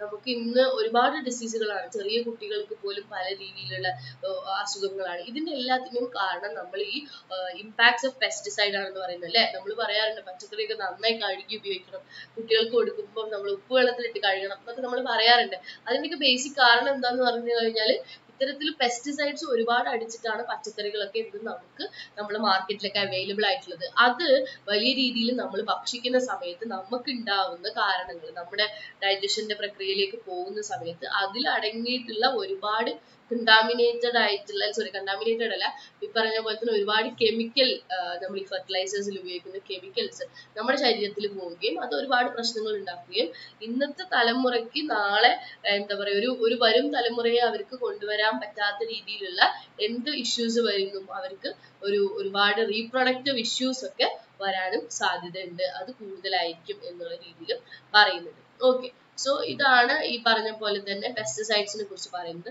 അടുത്തത് പറയുന്നത് ഹെൽത്ത് എഫക്ട്സ് ഓഫ് പൊല്യൂഷൻ എന്നുള്ള രീതിയിലാണ്. ഒരുപാട് ഹെൽത്ത് എഫക്ട്സ് പൊല്യൂഷൻ നമുക്ക് ഉണ്ട്, അല്ലെങ്കിൽ എയർ പൊല്യൂഷനും വാട്ടർ പൊല്യൂഷനും കാരണം നമുക്ക് ഉണ്ടാവുന്ന ഹെൽത്ത് എഫക്ട്സ് എന്തൊക്കെയാണ് ഒരുപാട് രീതിയിൽ. അതായത് ഹെഡ് ഏക്ക് ഉണ്ടാവാം, ഫാറ്റേക്ക് ഉണ്ടാവാം, respiratory illness, cardiovascular illness, soil contamination, bacteria, pesticide. നമ്മൾ എയർ പൊല്യൂഷൻ കാരണം നമുക്ക് ഉണ്ടാവുന്ന കുറെ പ്രശ്നങ്ങൾ, നമുക്ക് ഈ ആസ്മ പോലുള്ള രോഗങ്ങൾ സിവിയർ ആയിരിക്കും അല്ലെ. അതുപോലെ തന്നെ വാട്ടർ പൊല്യൂഷൻ കാരണം എന്ന് പറഞ്ഞാൽ നമ്മൾ കുടിക്കുന്ന വെള്ളം പലപ്പോഴും കണ്ടാമിനേറ്റഡ് ആയിട്ടുള്ള വാട്ടർ ആണ് നമ്മൾ കുടിക്കുന്നത്. അത് കുടിക്കുന്നതോടുകൂടി നമുക്ക് ഒരുപാട് കാർഡിയോവാസ്കുലർ പ്രശ്നങ്ങൾ നമുക്ക് ഉണ്ടാവും. മനസ്സിലായോ? അതാണ് ഹെൽത്ത് എഫക്ട്സ് ഓഫ് പൊല്യൂഷൻ എന്ന് പറയുന്നത്. പിന്നെ ആ ഒരു ബ്ലോക്കിൽ നമുക്ക് ഏറ്റവും ഇമ്പോർട്ടൻ്റ് ആയി പഠിക്കാനുള്ളത് global warming versus climate change ആണെന്നുള്ളത്. ഗ്ലോബൽ വാർമിംഗ്, ഇന്നിപ്പോ നമ്മൾ അനുഭവിക്കുന്ന ചൂട് അല്ലെ, ഓരോ ദിവസവും നമ്മളിപ്പോ വേനൽക്കാലത്തിലൂടെയാണ് കടന്നുപോയിക്കൊണ്ടിരിക്കുന്നത്. ഓരോ ദിവസവും നമ്മൾ അനുഭവിക്കുന്ന ചൂട് നമ്മൾ എത്രത്തോളം തളർത്തുന്നുണ്ട് എന്നുള്ളത് നമുക്ക് മാത്രമേ അറിയുള്ളൂ. ശരിക്കും പറഞ്ഞു കഴിഞ്ഞാൽ നോമ്പൊക്കെ എടുക്കുന്ന സമയത്ത് ഭയങ്കര നമുക്ക് സിവിയർ ആയിട്ടുള്ള ക്ഷീണമാണ് അല്ലെ. നമുക്ക് പകലൊക്കെ ഒന്നും ചെയ്യാൻ പറ്റാത്തൊരു അവസ്ഥയാണ്. ഓക്കെ, അപ്പം നോമ്പെടുക്കുന്നവരെ സംബന്ധിച്ചിടത്തോളം നല്ലോണം അറിയാം. അപ്പൊ സാധാരണ തന്നെ നമ്മൾ ഈ സമയത്ത് വെള്ളം കുടിച്ച് മരിക്കുന്ന ഒരു സാഹചര്യമാണ്. അപ്പൊ നോമ്പും കൂടി എടുക്കുമ്പോൾ ഒരു അവസ്ഥ അല്ലെ അതിഭയാനകമാണ്. അപ്പൊ ഇതിന്റെയൊക്കെ ഒരു കാരണം എന്ന് വെച്ച് കഴിഞ്ഞാൽ ഗ്ലോബൽ വാർമിംഗ് ആണെന്നുള്ളത് നമുക്ക് പറയാം. അതായത് ഓസോൺ പാളിയിൽ ഓട്ട വീഴുമ്പോൾ അല്ലെ, ഹോൾസ് വരുന്ന സമയത്ത് അതിലൂടെ നമ്മൾ സൺറൈസുകൾ, അതായത് ഒരുപാട് അൾട്രാവയലറ്റ് രശ്മികളുള്ള സൺറൈസുകൾ വരികയും അത് ഗ്ലോബൽ വാർമിംഗിന് കാരണമാവുകയും ചെയ്യുന്നു. സോ ഈ ഗ്ലോബൽ വാർമിംഗ് ശരിക്കും പറഞ്ഞാൽ ക്ലൈമറ്റ് ചേഞ്ചിന്റെ ഒരു വലിയൊരു മാറ്റമാണ്. ഈ ഗ്ലോബൽ വാർമിംഗ് കാരണം നമുക്ക് ഒരുപാട് ഇത്തരത്തിലുള്ള പ്രശ്നങ്ങൾ വരികയും സൂര്യാഘാതം ഏൽക്കുകയും അങ്ങനെ ഒരുപാട് പ്രശ്നങ്ങൾ, മഴ പ്രോപ്പറായിട്ട് നമുക്ക് ലഭിക്കാതിരിക്കുകയും എല്ലാം ഇതിന്റെ ഒരു കാരണമാണെന്ന് പറയും. ഓക്കെ, അപ്പൊ ഒന്നിനായിട്ട് കണക്റ്റഡ് ആണ്. ഈ പറഞ്ഞ പോലെ തന്നെ നമ്മൾ എക്കോസിസ്റ്റം നിലനിർത്താൻ വേണ്ടി, ബയോഡൈവേഴ്സിറ്റിയുടെ ഇത് നമ്മൾ നിലനിർത്താൻ വേണ്ടി നമ്മൾ പ്രോപ്പറായിട്ടും ഓരോ കാര്യങ്ങൾക്കും നമ്മൾ അതിൻ്റെതായ ഈക്വൽ ഇമ്പോർട്ടൻസ് കൊടുത്താൽ മാത്രമേ നമുക്ക് ഇത് പ്രോപ്പറായിട്ടും ആ സ്റ്റെബിലൈസ് ആയിട്ട് നമുക്ക് കൊണ്ടുപോകാൻ പറ്റുള്ളൂ. ഓക്കെ, ഇനി അടുത്തത് എന്ന് പറഞ്ഞു കഴിഞ്ഞാൽ നിങ്ങൾ ഈ കാണുന്ന പോലെ തന്നെ ഒരു പുലിത്തോല് പോലെ നിങ്ങൾക്ക് തോന്നുന്നുണ്ടാവും അല്ലെ. ഇതെന്താ വെച്ചാൽ നമ്മള് പോച്ചിങ് എന്ന് പറഞ്ഞാൽ എന്താ, നമ്മള് മൃഗങ്ങളുടെ തോലും അതുപോലെ തന്നെ അവരുടെ കൊമ്പും ഇതൊക്കെ നമ്മൾ എടുക്കുന്നത് കൊണ്ട് തന്നെ ഉണ്ടാകുന്ന പ്രശ്നങ്ങള്. ഓക്കെ, സോ അതാണ് ഈ പറഞ്ഞ പോലെ തന്നെ നിങ്ങളിപ്പോ ഈ കാണുന്നുണ്ടല്ലോ, ഈ കാണുന്ന ആ ഒരു ഇതിന്റെ ടേമിന് നമ്മൾ പറയുന്നതാണ് പോച്ചിങ് എന്ന് പറഞ്ഞിട്ട്. നിങ്ങൾക്ക് എക്സാമിന് ഒരു ചോദിക്കാവുന്ന ഒരു ചോദ്യമാണ് പോച്ചിങ് എന്താണെന്നുള്ള രീതിയിൽ. ഓക്കെ, സോ ബയോഡൈവേഴ്സിറ്റി കൺസർവേഷൻ, നമുക്ക് ഒരുപാട് രീതിയിൽ ബയോഡൈവേഴ്സിറ്റി കൺസർവേഷൻസ് ഉണ്ട്. അതിൽ നമ്മൾ പല രീതിയിലും ഇപ്പൊ നമ്മൾ ഗവൺമെന്റ് റൂൾ പ്രകാരം നമ്മൾ ഒരുപാട് കൺസർവ് ചെയ്യുന്നുണ്ട്. Natural sanctuary, national park, biosphere reserve, artificial ഹോമിനെ സംബന്ധിച്ചിടത്തോളം സീഡ് ബാങ്ക്, സൂ പോലുള്ള കാര്യങ്ങളൊക്കെ നമ്മൾ ചെയ്യുന്ന സമയത്ത് നമുക്ക് പ്രോപ്പർ ആയിട്ടും അതിനൊക്കെ സംരക്ഷിക്കാൻ കഴിയും എന്ന് പറഞ്ഞിട്ട്. ഓക്കെ, സം നെറ്റ് ഇഷ്യൂസ് ഉണ്ട്, അതിനോ കുറച്ച് ലാഗ് ആയി പോകുന്നുണ്ട്. ലാഗ് അല്ല, അതിനോ കുറച്ച് നെറ്റ്വർക്ക് പ്രശ്നമുണ്ട് അല്ലെ. ഇപ്പൊ ക്ലിയർ ആണെന്ന് ഞാൻ വിചാരിക്കുന്നു. ഇവിടെ നെറ്റ്വർക്ക് പ്രശ്നമുണ്ട്. ഇന്നലെയൊക്കെ ഭയങ്കര പ്രശ്നം, ഇന്ന് രാവിലെ മുതൽ ഇവിടെ പ്രശ്നമാണ് ഗൈസ്. ടൈഗറിനെ സംബന്ധിച്ചിടത്തോളം വേൾഡ് ടൈഗർ ഡേ എന്ന് പറഞ്ഞാൽ 29th ജൂലൈ ആണ്. മേ ബി നിങ്ങൾക്ക് ഒരു ക്വസ്റ്റ്യൻ വരാൻ സാധ്യതയുണ്ട്. അപ്പം അതിനെ സംബന്ധിച്ചിടത്തോളം ടൈഗർ കൺസർവേഷൻ നമ്മൾ ഇന്ത്യയിൽ നടക്കുന്നുണ്ട്. അതിന്റെ nodal agency national tiger conservation എന്നുള്ളതാണ്. സോ ഏകദേശം ഒരു 10 വർഷമായിട്ട് നമ്മൾ നടത്തുന്നുണ്ട്. ഒരുപാട് ടൈഗർ നമുക്ക് നഷ്ടപ്പെടുന്നുണ്ടെന്ന് പറയുന്നു. ഓക്കെ, സോ അത് നമ്മളുടെ ഒരു ഇതിന്റെ ഭാഗമാണ്. ഇന്ന് വളരെ കുറച്ച് മാത്രമേ എന്താ പറയാ ടൈഗർ കൺസർവേഷൻസ് നടക്കുന്നുള്ളൂ എന്ന് പറയുന്നു. ഓക്കെ, സോ ബയോസ്ഫിയർ റിസർവ്സിനെ കുറിച്ച് പറയുന്നു. അതുപോലെ തന്നെ മറ്റു കാര്യങ്ങളും. Swamp and wetlands. ഓക്കെ, ഇത് വെറ്റ്ലാൻഡ് ഡേ എന്നാണ് ചോദിച്ചു കഴിഞ്ഞാൽ അതൊരു ചോദ്യം വേണമെങ്കിൽ ചോദിക്കാം. വേൾഡ് വെറ്റ്ലാൻഡ് ഡേ എന്ന് പറയുന്നത് 2 ഫെബ്രുവരി ആണ് കേട്ടോ. Importance of water bodies and wetlands. നമ്മൾ എന്തിനാണ് ചതുപ്പ് നിലങ്ങൾ ഇതാക്കുന്നത്? അവിടെ ഉണ്ടാവുന്ന കുറേ ജന്തു ജീവജാലങ്ങളുണ്ട്. ഓക്കെ, വെള്ളത്തിൽ ജീവിക്കുന്ന അല്ലെങ്കിൽ അതിന്റെ മീനുകൾ അതിനെ തിന്ന് ജീവിക്കുന്ന, അപ്പൊ അവരുടെയൊക്കെ ഒരു ഫുഡ് ചെയിൻ എന്ന് പറയുന്നത് അതിന്റെ ഭാഗമാണ്. അപ്പൊ നമ്മൾ അതെല്ലാം ഇല്ലാതാക്കുന്ന സമയത്ത് അത് നല്ല രീതിയിൽ ആൾക്കാരെ എഫക്ട് ചെയ്യും, ആളുകളെ എഫക്ട് ചെയ്യും. സോ വെറ്റ്ലാൻഡ് എക്കോസിസ്റ്റം എന്ന് പറഞ്ഞു കഴിയുമ്പോൾ ഇത്തരത്തിലുള്ള ഫ്ലഡുകൾ കൺട്രോൾ ചെയ്യാൻ വെറ്റ്ലാൻഡ് എക്കോസിസ്റ്റം നമ്മളെ സഹായിക്കും. അതുപോലെ തന്നെ ക്ലീൻ സോഴ്സ് ഓഫ് വാട്ടർ നമുക്ക് ലഭിക്കും. എയർ ക്വാളിറ്റി ഇംപ്രൂവ് ചെയ്യും. സസ്റ്റെയിൻ ഹെൽത്ത് ലൈവ്ലിഹുഡ് ഉണ്ടാവും. അതുപോലെ തന്നെ filters out toxins and nutrients habitat to hundreds of species including എൻഡാഗ്ഡ് once എന്ന് പറയുന്നു. ഓക്കെ, സോ ഇത്രയാണ് നമുക്ക് ഈ വെറ്റ്ലാൻഡ് കൺസർവേഷനെ കുറിച്ച് പറയുന്നത്. അതുപോലെ തന്നെ വേറൊരു ഇമ്പോർട്ടൻ്റ് ആയിട്ടുള്ള കാര്യം പറയുന്നത് മാംഗ്രോവ്സിനെ കുറിച്ചാണ്. മാംഗ്രോവ്സ് എന്ന് പറഞ്ഞു കഴിഞ്ഞാൽ എന്താ അറിയോ, ഈ പറഞ്ഞ പോലെ കണ്ടൽ കാടുകൾ അല്ലെ. കണ്ടൽ കാടുകൾ നമ്മൾ നിലനിർത്തി കഴിഞ്ഞാൽ നമുക്ക് ഒരുപാട് ഇമ്പോർട്ടൻസ്. ഏറ്റവും വലിയൊരു കാര്യം എന്ന് പറഞ്ഞു കഴിഞ്ഞാൽ ഈ പറഞ്ഞ പോലെ തന്നെ വാട്ടർ ക്വാളിറ്റിയും ക്ലാരിറ്റിയും ഇംപ്രൂവ് ചെയ്യും. അതുപോലെ തന്നെയാണ് ഒരുപാട് ഹാബിറ്ററ്റ് നമുക്ക് കൺട്രോൾ ചെയ്യാൻ പറ്റും. ഇറോഷനെ സ്റ്റെബിലൈസ് ചെയ്യും. അതുപോലെ തന്നെ മഴ ഇതാക്കാനുള്ളത്. ഓക്കെ, അതുപോലെ തന്നെ മാക്സിമം നമ്മൾ പൊല്യൂഷൻ കൺട്രോൾ ചെയ്യാനും ക്ലൈമറ്റ് ചേഞ്ചും ഇതിന്റെയൊക്കെ ഭാഗമായിട്ടും അല്ലെങ്കിൽ ഡിഫോറസ്റ്റേഷൻ കാരണമൊക്കെയാണ് ഇത്രയും കാര്യങ്ങൾ സംഭവിക്കുന്നത് എന്ന് പറയുന്നത്. ഇനി യൂണിറ്റ് 9 പൊല്യൂഷനെ കുറിച്ചാണ് നമ്മൾ പറയുന്നത്. പൊല്യൂഷനെ കുറിച്ച് നമുക്ക് നന്നായിട്ട് അറിയാം. ഈ പറഞ്ഞ പോലെ തന്നെ പൊല്യൂഷൻ കാരണം ഉണ്ടാവുന്ന പ്രശ്നങ്ങൾ അതിതീവ്രമായിട്ടുള്ള പ്രശ്നങ്ങളാണ് ഉണ്ടാവുന്നത്. ഇത് ഈ ഒരു ചിത്രം തന്നെ നിങ്ങൾക്ക് അത് വ്യക്തമാക്കി തരുന്നുണ്ടാവും. കാരണം ഈ ഒരു നമ്മൾ ശ്വസിക്കുമ്പോൾ വരുന്ന ആ ഒരു മൂക്കാണിത്. ആക്ച്വലി മനസ്സിലാവുന്നുണ്ടാവും. ആ മൂക്കിലൂടെ നമ്മൾ വലിച്ചെടുക്കുന്ന എന്താ പറയാ ഒരു ഇതും ഇല്ലാത്ത ഒരു എന്തൊക്കെ എന്താ പറയാ കെമിക്കൽസ് ഉപയോഗിച്ചിട്ടുള്ള ഒരു ഇതിന്നാണ് വരുന്നത് എന്നുള്ള അതിന്റെ പുകയാണ് നമ്മൾ വലിച്ചെടുക്കുന്നത് എന്നുള്ള അങ്ങനെ ഒരുപാട് പ്രശ്നങ്ങൾ നമ്മൾ ആവുന്നത്. സോ എയർ പൊല്യൂഷൻ എന്ന് പറഞ്ഞിട്ട് നമ്മൾ പറയുന്നതിൽ ഇത്തരത്തിലുള്ള കാര്യങ്ങളാണ് നമ്മൾ ബേസിക് ആയിട്ടും പറയുന്നത്. സോ വാട്ട് ഇസ് പൊല്യൂഷൻ എന്നുള്ളത്, പൊല്യൂട്ടൻസ് എന്ന് പറയുമ്പോൾ പല രീതിയിൽ പൊല്യൂട്ടൻസിന് നമുക്ക് ബ്രോഡർ ആയിട്ട് non biodegradable, biodegradable. Non biodegradable എന്ന് പറഞ്ഞാൽ അൺചേഞ്ച് ഫ്രം ദ എൻവയോൺമെന്റ് എന്ന് പറയും. ബയോഡിഗ്രേഡബിൾ എന്ന് പറയുമ്പോൾ paper, garden waste, domestic sewage, agro waste residues, fertilisers, ഇതിനെയൊക്കെ നമുക്ക് ബയോഡിഗ്രേഡബിൾ എന്ന് പറയും. നമ്മൾ ഇന്ന് ഏറ്റവും എയർ പൊല്യൂഷൻ നമ്മൾ എപ്പോഴും പറയുന്നതാണ് നമ്മൾ life atmosphere is A life blanket of earth. എർത്തിന്റെ ഒരു എന്താ പറയാ ലൈഫ് ബ്ലാങ്കറ്റ് ആണ് എന്തെന്ന് പറയുന്നത് അറ്റ്മോസ്ഫിയർ എന്ന് പറയുന്നത്. Therefore it is essential that we know more about the atmosphere and the ways in which it is polluted എന്ന് പറയുന്നു. അത് കഴിഞ്ഞിട്ട് air is considered as safe when it contains no harmful dust and gases എന്ന് പറയുന്നു. Okay, so ഈ air എന്ന് പറയുന്നത് നമുക്ക് എപ്പോഴും സേഫ് ആയിരിക്കണം. ഒരുപാട് ഗ്യാസസും ഡസ്റ്റ് ഒക്കെ നിറഞ്ഞു കഴിഞ്ഞാൽ അത് പൊല്യൂട്ടഡ് ആയി എന്ന് പറയുന്നു. ഏറ്റവും ബേസിക് ആയിട്ടും നമ്മുടെ ഈ എയർ പൊല്യൂഷന് കാരണമാകുന്ന എന്താ പറയാ സോഴ്സസ് എന്ന് പറഞ്ഞു കഴിഞ്ഞാൽ എന്താണ്? Carbon monoxide, sulphur dioxide, unburned carbon particles from call, industries and oils എന്ന് പറയുന്നത്. ഇതാണ് ഏറ്റവും ബേസിക് ആയിട്ടുള്ള കാര്യങ്ങൾ എന്ന് പറയുന്നത്. Sources of outdoor air pollution. Outdoor air പൊല്യൂഷന് കാരണമാകുന്നത് എന്താണ്? Power plants, construction, emission, biomass, transmission. നിങ്ങൾക്ക് ഈ ചിത്രം കാണുമ്പോൾ തന്നെ കുറേയൊക്കെ മനസ്സിലാവുന്നുണ്ടാവും അല്ലെ. പ്രൈമറിയും സെക്കൻഡറിയും എന്ന് പറഞ്ഞിട്ട് എയർ പൊല്യൂട്ടൻസ് ഉണ്ട്. പിന്നെയാണ് ഭോപ്പാൽ ട്രാജഡിയെ കുറിച്ച് പറയുന്നത്. അതുപോലെ തന്നെ വാട്ടർ പൊല്യൂഷന്റെ കാര്യം പറയും. വാട്ടർ പൊല്യൂഷനിൽ വാട്ടർ പൊല്യൂട്ടൻസ് എന്ന് പറയുന്ന സമയത്ത് ബയോളജിക്കൽ, ഇൻഓർഗാനിക്, ഓർഗാനിക് എന്ന് പറഞ്ഞിട്ട്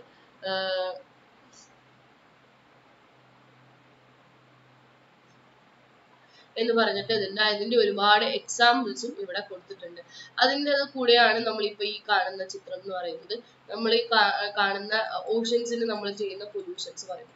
ഒരുപാട് പൊല്യൂഷൻ അതിന്റെ കൂടെ വരുന്നതാണ് തെർമൽ പൊല്യൂഷൻ, സോയിൽ പൊല്യൂഷൻ എന്നൊക്കെ പറയുന്നിട്ടുള്ളത്. Okay, so last waste management എന്ന് പറഞ്ഞിട്ട് നോമ്പ് തുറന്ന ക്ഷീണത്തിലായിരിക്കും അല്ലെ. ഒരുപാട് പേര് നോമ്പ് തുറന്ന ക്ഷീണത്തിലായിരിക്കും എന്നാണ് എനിക്ക് തോന്നുന്നത്. ബേസിക്കലി കുഴപ്പമില്ല, ഇത് റെക്കോർഡഡ് വീഡിയോ ആയതുകൊണ്ട് you can see later also. Okay, so unit 10 hazardous waste എന്ന് പറയുമ്പോൾ നമ്മൾ ഉപയോഗിക്കുന്ന വേസ്റ്റുകൾ, നമ്മൾ ഇന്ന് നേരിടുന്ന ഏറ്റവും വലിയൊരു ക്രൈസിസ് ആണ് നമ്മളുടെ ലോകം, അല്ലെങ്കിൽ നമ്മുടെ ഇന്ത്യ നേരിടുന്ന ഏറ്റവും വലിയ ക്രൈസിസ് ആണ്. നമുക്ക് ലോകം എന്ന് മൊത്തത്തിൽ പറയാൻ പറ്റില്ല. കാരണം പ്രോപ്പർ ആയിട്ട് വേസ്റ്റ് മാനേജ്മെന്റ് ചെയ്ത് അത് ക്ലീൻ ആക്കി ഒരു സിറ്റി അല്ലെങ്കിൽ ഒരു സ്ഥലം ക്ലീൻ ആക്കി കൊണ്ട് നടക്കുന്ന ഒരുപാട് യൂറോപ്യൻ രാജ്യങ്ങളെ നമുക്കറിയാം. അവരൊക്കെ അതിനൊരു വ്യക്തമായിട്ടുള്ള സിസ്റ്റം ഉണ്ടാക്കിയിട്ടുണ്ട്. നമ്മളെ സംബന്ധിച്ചിടത്തോളം അതിനങ്ങനെ സിസ്റ്റത്തിന് ആവശ്യമേ ഇല്ല എന്ന് പറഞ്ഞ് നടക്കുന്ന രാഷ്ട്രീയക്കാരാണ് നമ്മളുടെ. അപ്പൊ അതുകൊണ്ട് തന്നെ ഇനി ഇന്ത്യയുടെ അവസ്ഥ എന്താവും, പ്രോപ്പർ ആയിട്ട് നടക്കുമോ എന്നുള്ള കാര്യമൊന്നും നമുക്കറിയില്ല. പക്ഷെ വി വിഷ് ടു അല്ലെ, നമുക്കൊരു പ്രോപ്പർ ആയിട്ടുള്ള ഒരു വേസ്റ്റ് സിസ്റ്റം. ഇപ്പൊ നമ്മൾ എത്രയൊക്കെ തന്നെ മുനിസിപ്പാലിറ്റി ആയാലും കോർപ്പറേഷൻ ആയാലും അതിനൊക്കെ വേണ്ടി ശ്രമിച്ചാൽ പോലും പലപ്പോഴും ആൾക്കാർ അതിനു വേണ്ടി പ്രോപ്പർ ആയിട്ട് കോപ്പറേറ്റ് ചെയ്യുന്നില്ല എന്നുള്ള രീതിയിൽ നമുക്ക് തോന്നാം അല്ലെ. സോ നോൺ ഹസാർഡസ് വേസ്റ്റ് എന്ന് പറയുമ്പോൾ municipal solid waste, refuse, garbage. Listed waste എന്ന് പറയുമ്പോൾ FLS, KLS, PULS എന്ന് പറയുന്നത് നമ്മളത് നമ്മളെ വേസ്റ്റ് ഡിഫറൻഷിയേറ്റ് ചെയ്യുന്നതിന്റെ കാര്യമാണ് പറയുന്നത്. പിന്നെ characteristics waste, radio activities, chemical waste, municipal solid waste എന്നൊക്കെ പറഞ്ഞിട്ട് പറയും. നമ്മളെപ്പോഴും ഈ വേസ്റ്റിന്റെ ഇതിൽ നമ്മൾ ഏറ്റവും ഇതാക്കുന്നതാണ് ടോക്സിക്കും ഹസാർഡസും എന്ന് പറയുന്നത്. ടോക്സിക് എന്ന് പറഞ്ഞിട്ടുള്ളത് നമ്മളെ മെറ്റബോളിക് പ്രോസസ്സിലേക്ക് നമ്മുടെ ഇഞ്ചുറി, അതായത് substance to produce injury after ending the metabolic process, നമ്മുടെ വയറ്റിലേക്ക് ചെല്ലുമ്പോൾ അല്ലെങ്കിൽ നമ്മുടെ ശരീരത്തിലേക്ക് ചെല്ലുന്ന സമയത്ത് ഇതാവുന്നതിന് നമ്മൾ ടോക്സിക് എന്ന് പറയുമ്പോൾ. ഹസാർഡസ് എന്ന് പറയുന്ന സമയത്ത് it post threat to life or material through one properties എന്ന് പറയും. നമ്മൾ ഈ പറഞ്ഞ പോലെ തന്നെ പൊട്ടുന്ന റിയാക്ടിവിറ്റി, എക്സ്പ്ലോസിവിറ്റി, റേഡിയോ ആക്ടിവിറ്റി, ഇതിനൊക്കെ നമ്മൾ ഹസാർഡസ് എന്ന് പറയുന്നത്. അപ്പോൾ രണ്ടും വ്യത്യാസമുണ്ട് ടോക്സിക്കും എന്ന് പറയുന്നത്. ടൈപ്സ് ഓഫ് വേസ്റ്റ് മാനേജ്മെന്റ്, ഒരുപാട് രീതിയിൽ വേസ്റ്റ് മാനേജ്മെന്റ് നമ്മൾ പ്രോപ്പർ ആയിട്ടും നടക്കുന്നുണ്ട്. നമ്മൾ ഈ പറഞ്ഞ പോലെ തന്നെ നമുക്ക് പല കളേഴ്സിലുള്ള ബാസ്കറ്റ്സ് നമുക്കറിയാം. നമ്മുടെ ഇവിടെയൊക്കെ എങ്ങനെയാ പച്ച വെള്ള അല്ലെ, നമ്മളെ മുനിസിപ്പാലിറ്റിന്നൊക്കെ നമുക്ക് 2 വേസ്റ്റ് ബാസ്കറ്റ് കൊടുത്തിട്ടുണ്ടാവും, പച്ചയും വെള്ളയും. അതിൽ പച്ച എന്ന് പറയുന്നത് നമുക്ക് നാച്ചുറൽ വേസ്റ്റും, വെള്ള എന്ന് പറയുമ്പോൾ പ്ലാസ്റ്റിക് ഒക്കെ ഇട്ട് വെക്കാം, അങ്ങനെയാണല്ലോ അല്ലെ. ഓക്കെ, സോ അങ്ങനെ പ്രോപ്പർ ആയിട്ടും വേസ്റ്റ് മാനേജ്മെന്റ് നടത്തണം. പിന്നെ അതുപോലെ തന്നെ ഒരുപാട് ഫിസിക്കൽ ആൻഡ് കെമിക്കൽ ട്രീറ്റ്മെന്റ് ഉണ്ടെന്ന് പറയുന്നു. സോളിഡ് വേസ്റ്റ് മാനേജ്മെന്റിനെ കുറിച്ചും അങ്ങനെ ഒരുപാട് കാര്യങ്ങൾ അതിൽ പറയുന്നു. ഓക്കെ, അതിൽ ഏറ്റവും ബേസിക് ആയിട്ട് പറയുന്നത് റീസൈക്കിൾ, റീയൂസ്, റെഡ്യൂസ്. അതിൽ ഏറ്റവും ബേസിക് ആയിട്ട് നമ്മൾ ഈ വേസ്റ്റിന്റെ കാര്യത്തിൽ പറയുന്നത് നമുക്ക് ലഭിക്കുന്ന വേസ്റ്റ് ഒക്കെ നമുക്ക് മാക്സിമം റീസൈക്കിൾ ചെയ്യാൻ നമ്മൾ ശ്രദ്ധിക്കുക. അതുപോലെ തന്നെ നമുക്ക് കിട്ടുന്ന സാധനങ്ങൾ, പ്ലാസ്റ്റിക് പാത്രങ്ങളാണെങ്കിലും കുപ്പികളാണെങ്കിലും ഒക്കെ നമ്മൾ ഒരു കാര്യം കഴിഞ്ഞു കഴിഞ്ഞാൽ, അതിന്റെ ഉപയോഗം കഴിഞ്ഞു കഴിഞ്ഞാൽ ക്ലീൻ ചെയ്തിട്ട് പിന്നീട് നമ്മൾ ഉപയോഗിക്കുക അല്ലെ. അപ്പം റീയൂസ് ചെയ്യുക നമ്മൾ, അതുപോലെ റെഡ്യൂസ് ചെയ്യുക. നമ്മൾ പല എനർജിയും മാക്സിമം നമ്മളെ കൊണ്ട് പറ്റാവുന്ന രീതിയിൽ നമ്മൾ റെഡ്യൂസ് ചെയ്യുക. 3R എന്നുള്ളതാണ് സമ്മപ്പ് എന്ന് പറയുന്നത്, നിങ്ങൾ ടെക്സ്റ്റിലുള്ള പോലെ തന്നെ. സോ എൻവയോൺമെന്റൽ ഇഷ്യൂസ് എന്ന് പറയുമ്പോൾ നമ്മളിപ്പോൾ ഇത്ര നേരം ഡിസ്കസ് ചെയ്ത കാര്യങ്ങളൊക്കെ തന്നെയാണ്. ഏതൊക്കെയാണ് എൻവയോൺമെന്റൽ ഇഷ്യൂസ്? ഗ്ലോബൽ വാർമിംഗ് ഉണ്ട്, ഓസോൺ ലെയർ ഡിപ്ലീഷൻ ഉണ്ട്, acid rain, deforestation, loss of biodiversity, water pollution, desertification, water disposal. So അതിൽ ഓരോന്നിനെ കുറിച്ചും റിപ്പീറ്റ് ചെയ്ത് പറയാണ്. നമ്മളിപ്പോ പറയുന്ന ഗ്ലോബൽ വാർമിംഗ്, നമുക്കറിയാം ഗ്ലോബൽ വാർമിംഗ് കാരണം ഒരുപാട് പ്രശ്നങ്ങളുണ്ട്. നമ്മൾ ഇന്ന് അനുഭവിക്കുന്ന ചൂട് ഉൾപ്പെടെ. നമ്മൾ ഇന്ന് പറയും അന്റാർട്ടിക്കയിൽ മഞ്ഞ് ഉരുകി തുടങ്ങി എന്ന് പറയുമ്പോൾ ഒരു മഞ്ഞ് മൂടി നിൽക്കുന്ന പ്രദേശമായിരുന്നു. പക്ഷെ അവിടെയുള്ള മഞ്ഞൊക്കെ ഉരുകി ഇപ്പൊ ഈ നിങ്ങൾ സ്ക്രീനിൽ കാണുന്ന ഈ പോളാർ ബിയർ ഒക്കെ ഇങ്ങനെ നിൽക്കുന്നതിന്റെ കാരണം എന്താണ്? അവരൊക്കെ എന്ന് പറഞ്ഞാൽ അത്രയും മഞ്ഞുള്ള സ്ഥലത്ത് നിൽക്കുന്ന അല്ലെങ്കിൽ ജീവിച്ച് നിൽക്കുന്ന ആൾക്കാർ, എന്താ പറയാ, മൃഗങ്ങളാണ്. അപ്പൊ അവരെ സംബന്ധിച്ചിടത്തോളം മഞ്ഞ് ഉരുക്കി തുടങ്ങുന്ന സമയത്ത് എന്താണ്, അവർക്ക് അവിടെ നിൽക്കാൻ പറ്റാതെ ആവുകയും പിന്നീട് അവർ മറ്റു സ്ഥലത്തേക്ക് പോവുകയും, പക്ഷെ അവിടെയുള്ള കാലാവസ്ഥ പറ്റാതെ അവരൊക്കെ മരിച്ചു പോവുകയാണ് ചെയ്യുന്നത്. അതിൽ ഏറ്റവും വലിയ കാരണം എന്ന് പറയുമ്പോൾ ഈ ഓസോൺ ലെയർ ഡിപ്ലീഷൻ ആണ്. നമ്മൾ ഈ പറഞ്ഞ പോലെ തന്നെ നമ്മുടെ UV, UVB, UVA റൈസുകളൊക്കെ നമ്മുടെ ഇതിലേക്ക് വരികയും ഈ പറഞ്ഞ ഓസോൺ ഡിപ്ലീഷൻ കാരണം നമ്മൾ നേരിട്ട് നമ്മളുടെ എർത്തിലേക്ക് പതിക്കുകയും ചെയ്യുന്നു. ഓക്കെ, സോ ഓസോൺ ഡിപ്ലീഷന് കാരണമായിട്ടുള്ള സബ്സ്റ്റൻസസ് എന്തൊക്കെയാണ്? അതിൽ ഏറ്റവും ഇമ്പോർട്ടന്റ് ആണ് CFC എന്ന് പറയുന്നത്. പിന്നെയാണ് HCFC, methyl bromide, carbon tetrachloride, methyl chloroform. ഇതൊരു ക്വസ്റ്റ്യൻ നിങ്ങൾക്ക് ഷുവർ ആയിട്ടും എക്സാമിന് ചോദിക്കാൻ സാധ്യതയുണ്ട് എന്ന് പറയുന്നു. എന്തിനു വേണ്ടിയിട്ടാണ് നമ്മൾ how we save the ozone layer? Maximum artificial ആയിട്ടുള്ള ഫെർട്ടിലൈസേഴ്സ് നമ്മൾ ഉപയോഗിക്കാതിരിക്കുക, നാച്ചുറൽ ആയിട്ടുള്ള മാനേഴ്സ് നമ്മൾ ഉപയോഗിക്കുക, പൊല്യൂഷൻ നമ്മൾ മാക്സിമം കുറയ്ക്കുക, അതുപോലെ തന്നെ ഇൻഡസ്ട്രിയൽ വേസ്റ്റ് കുറയ്ക്കുക, മാക്സിമം നമ്മൾ പ്ലാസ്റ്റിക്സ് ഒക്കെ അവോയ്ഡ് ചെയ്തിട്ട് പേപ്പേഴ്സ് ഉപയോഗിച്ച് നമുക്കൊരു എക്കോ ഫ്രണ്ട്ലി പ്രൊഡക്ട്സിലേക്ക് നമ്മൾ ഷിഫ്റ്റ് ചെയ്യാം. ഈ ഒരു ഗ്ലോബൽ വാർമിംഗുമായിട്ട് ഒരുമിച്ച് നമ്മൾ പറയുന്നതാണ് ആസിഡ് റെയിൻ എന്ന് പറയുന്നത്. ആസിഡ് റെയിൻ ഒരുപാട് കോസസ് ഉണ്ട്, അതുണ്ടാവുന്ന കാരണങ്ങളുണ്ട് അല്ലെ. So effects of acid rain എന്ന് പറയുന്നത് നമുക്കറിയാം. ഇന്ന് പറയും, നമ്മളെപ്പോഴും പറയാറുണ്ട്, നമ്മൾ പണ്ട് പോയവരൊക്കെ പറയാറുണ്ട് താജ്മഹലിൽ ആ ഒരു വെള്ള നിറമല്ല അല്ലെ, എന്താ പറയാ, വെണ്ണക്കൽ കൊട്ടാരം എന്നൊക്കെയാണ് താജ്മഹലിനെ റെപ്രസെന്റ് ചെയ്യുക അല്ലെ, പറയുക എല്ലാവരും. പക്ഷെ ഇന്ന് ആ ഒരു വെണ്മ നിറഞ്ഞ നിറമൊന്നുമില്ല, ഒരു മഞ്ഞ ഷെയ്ഡ് അടിച്ചിട്ടുണ്ട് എന്നൊക്കെ പറയുന്നു. അത് അവിടെ ആസിഡ് റെയിൻ സംഭവിച്ചിട്ടാണെന്ന് പറയുന്നു. സോ കൊറോഷൻ ആണ് അവിടെ നടക്കുന്നത്. പിന്നെ അതുപോലെ തന്നെ ഫ്രഷ് വാട്ടർ വേണം. ഒരുപാട് നമ്മൾ ഈ ആർട്ടിഫിഷ്യൽ ഇതൊക്കെ ഉപയോഗിച്ചിട്ട് നമ്മളുടെ ഈ നദീതടങ്ങളിലേക്കുള്ള മീനുകളൊക്കെ അല്ലെങ്കിൽ അവർ കൂട്ടത്തോടെ നശിച്ചു പോവാണെന്ന് പറയുന്നു കേട്ടോ. നമ്മൾ ഈ ഒരു സ്ക്രീനിൽ നിങ്ങൾക്ക് കാണുന്നുണ്ടാവും. ഈ പറഞ്ഞ പോലെ തന്നെ എന്താ താജ്മഹലിന്റെ നിറം, ആ ഒരു വെള്ള നിറവും ആ ഒരു മഞ്ഞ കളറുള്ള ഒരു നിറവും നമുക്ക് രണ്ട് ഇതായിട്ട് നമുക്ക് കാണാൻ പറ്റുന്നുണ്ടാവും. ക്ലിയർ? ഓക്കെ. സോ ഇത്രയാണ് നമുക്ക് എന്താ പറയാൻ പറ്റുക ബ്ലോക്ക് 3 നമുക്ക് ഡിസ്കസ് ചെയ്യാനുള്ളത്. ഇത് നമ്മള് റീഡിങ് ആൻഡ് റൈറ്റിങ്ങിന്റെ അതിലേക്ക് വരുന്ന സമയത്ത് റീഡിങ് ആൻഡ് റൈറ്റിംഗ് സ്കില്ല് കേട്ടോ. Okay, reading and writing skill നമ്മൾ ഇത്രയും ഇതാക്കില്ല, നമുക്ക് സമയത്തിന്റെ ഒരു പരിമിതി ഉണ്ട്, എല്ലാം പറഞ്ഞു പോകണല്ലോ അല്ലെ. So reading and writing skill നമുക്ക് ഏറ്റവും ഇതായിട്ട് വരുന്ന ഈ ഒരു ബ്ലോക്ക് 3, അതായത് നിങ്ങളുടെ ഇംഗ്ലീഷ് കമ്മ്യൂണിക്കേഷൻ സ്കില്ല് എന്നുള്ള പേപ്പറിൽ ബ്ലോക്ക് 3യുടെ പേരാണ് റീഡിങ് ആൻഡ് റൈറ്റിംഗ് സ്കില്ല്. മനസ്സിലായോ? ഇതിൽ യൂണിറ്റ് 1 റീഡിംഗ് സ്കില്ലിനെ കുറിച്ചാണ് നമുക്ക് പറയുന്നത്. അതായത് റീഡിംഗ് എന്ന് പറഞ്ഞാൽ നമ്മൾ വായന നമുക്ക് എത്രമാത്രം ഇമ്പോർട്ടന്റ് ആണ് എന്നുള്ളത്. ഹിസാനെ, ഞാൻ ഓൾറെഡി പറഞ്ഞിട്ടുണ്ടായിരുന്നു മോനെ, മുന്നത്തെ ക്ലാസ്സിൽ ഞാൻ പറഞ്ഞിട്ടുണ്ടായിരുന്നു, നമ്മളെ സ്റ്റുഡൻസിന് എല്ലാവർക്കും അറിയാം, അങ്ങനെ ഒരു ടെക്സ്റ്റ് ബുക്ക് കിട്ടാൻ ലേറ്റ് ആവും എന്ന് പറഞ്ഞിട്ട് നിങ്ങൾ തേർഡ് പാർട്ടിനെ ഒന്നും അന്വേഷിച്ച് പോകണ്ട. ഞാൻ നിങ്ങളോട് ഓൾറെഡി പറഞ്ഞിട്ടുണ്ടായിരുന്നു, നമുക്ക് ഓൺലൈനായിട്ട് നമുക്ക് text book, ഇഗ്നോന്റെ text book available ആണ്, സോഫ്റ്റ് കോപ്പീസ് നിങ്ങൾക്ക് അവൈലബിൾ ആണ്. അപ്പൊ അത് നിങ്ങൾ ശ്രദ്ധിച്ചാൽ അതെങ്ങനെ എടുക്കുക എന്നുള്ളത് ഞാൻ പറഞ്ഞു തന്നിട്ടുണ്ടായിരുന്നു. ഒരു കാര്യം ചെയ്യൂ, ഈ ഒരു ക്ലാസ് ബ്ലോക്ക് 2ന്റെ, അതായത് കോമൺ പേപ്പറിന്റെ ബ്ലോക്ക് 2ന്റെ ലൈവ് ക്ലാസ് ഒന്ന് എടുത്താൽ മനസ്സിലാവും. ഞാൻ അതിൽ പറഞ്ഞു കൊടുത്തിട്ടുണ്ട്. സമയം ഉണ്ടെങ്കിൽ ഹിസാന് ഞാൻ ലാസ്റ്റ് പറഞ്ഞുതരാം.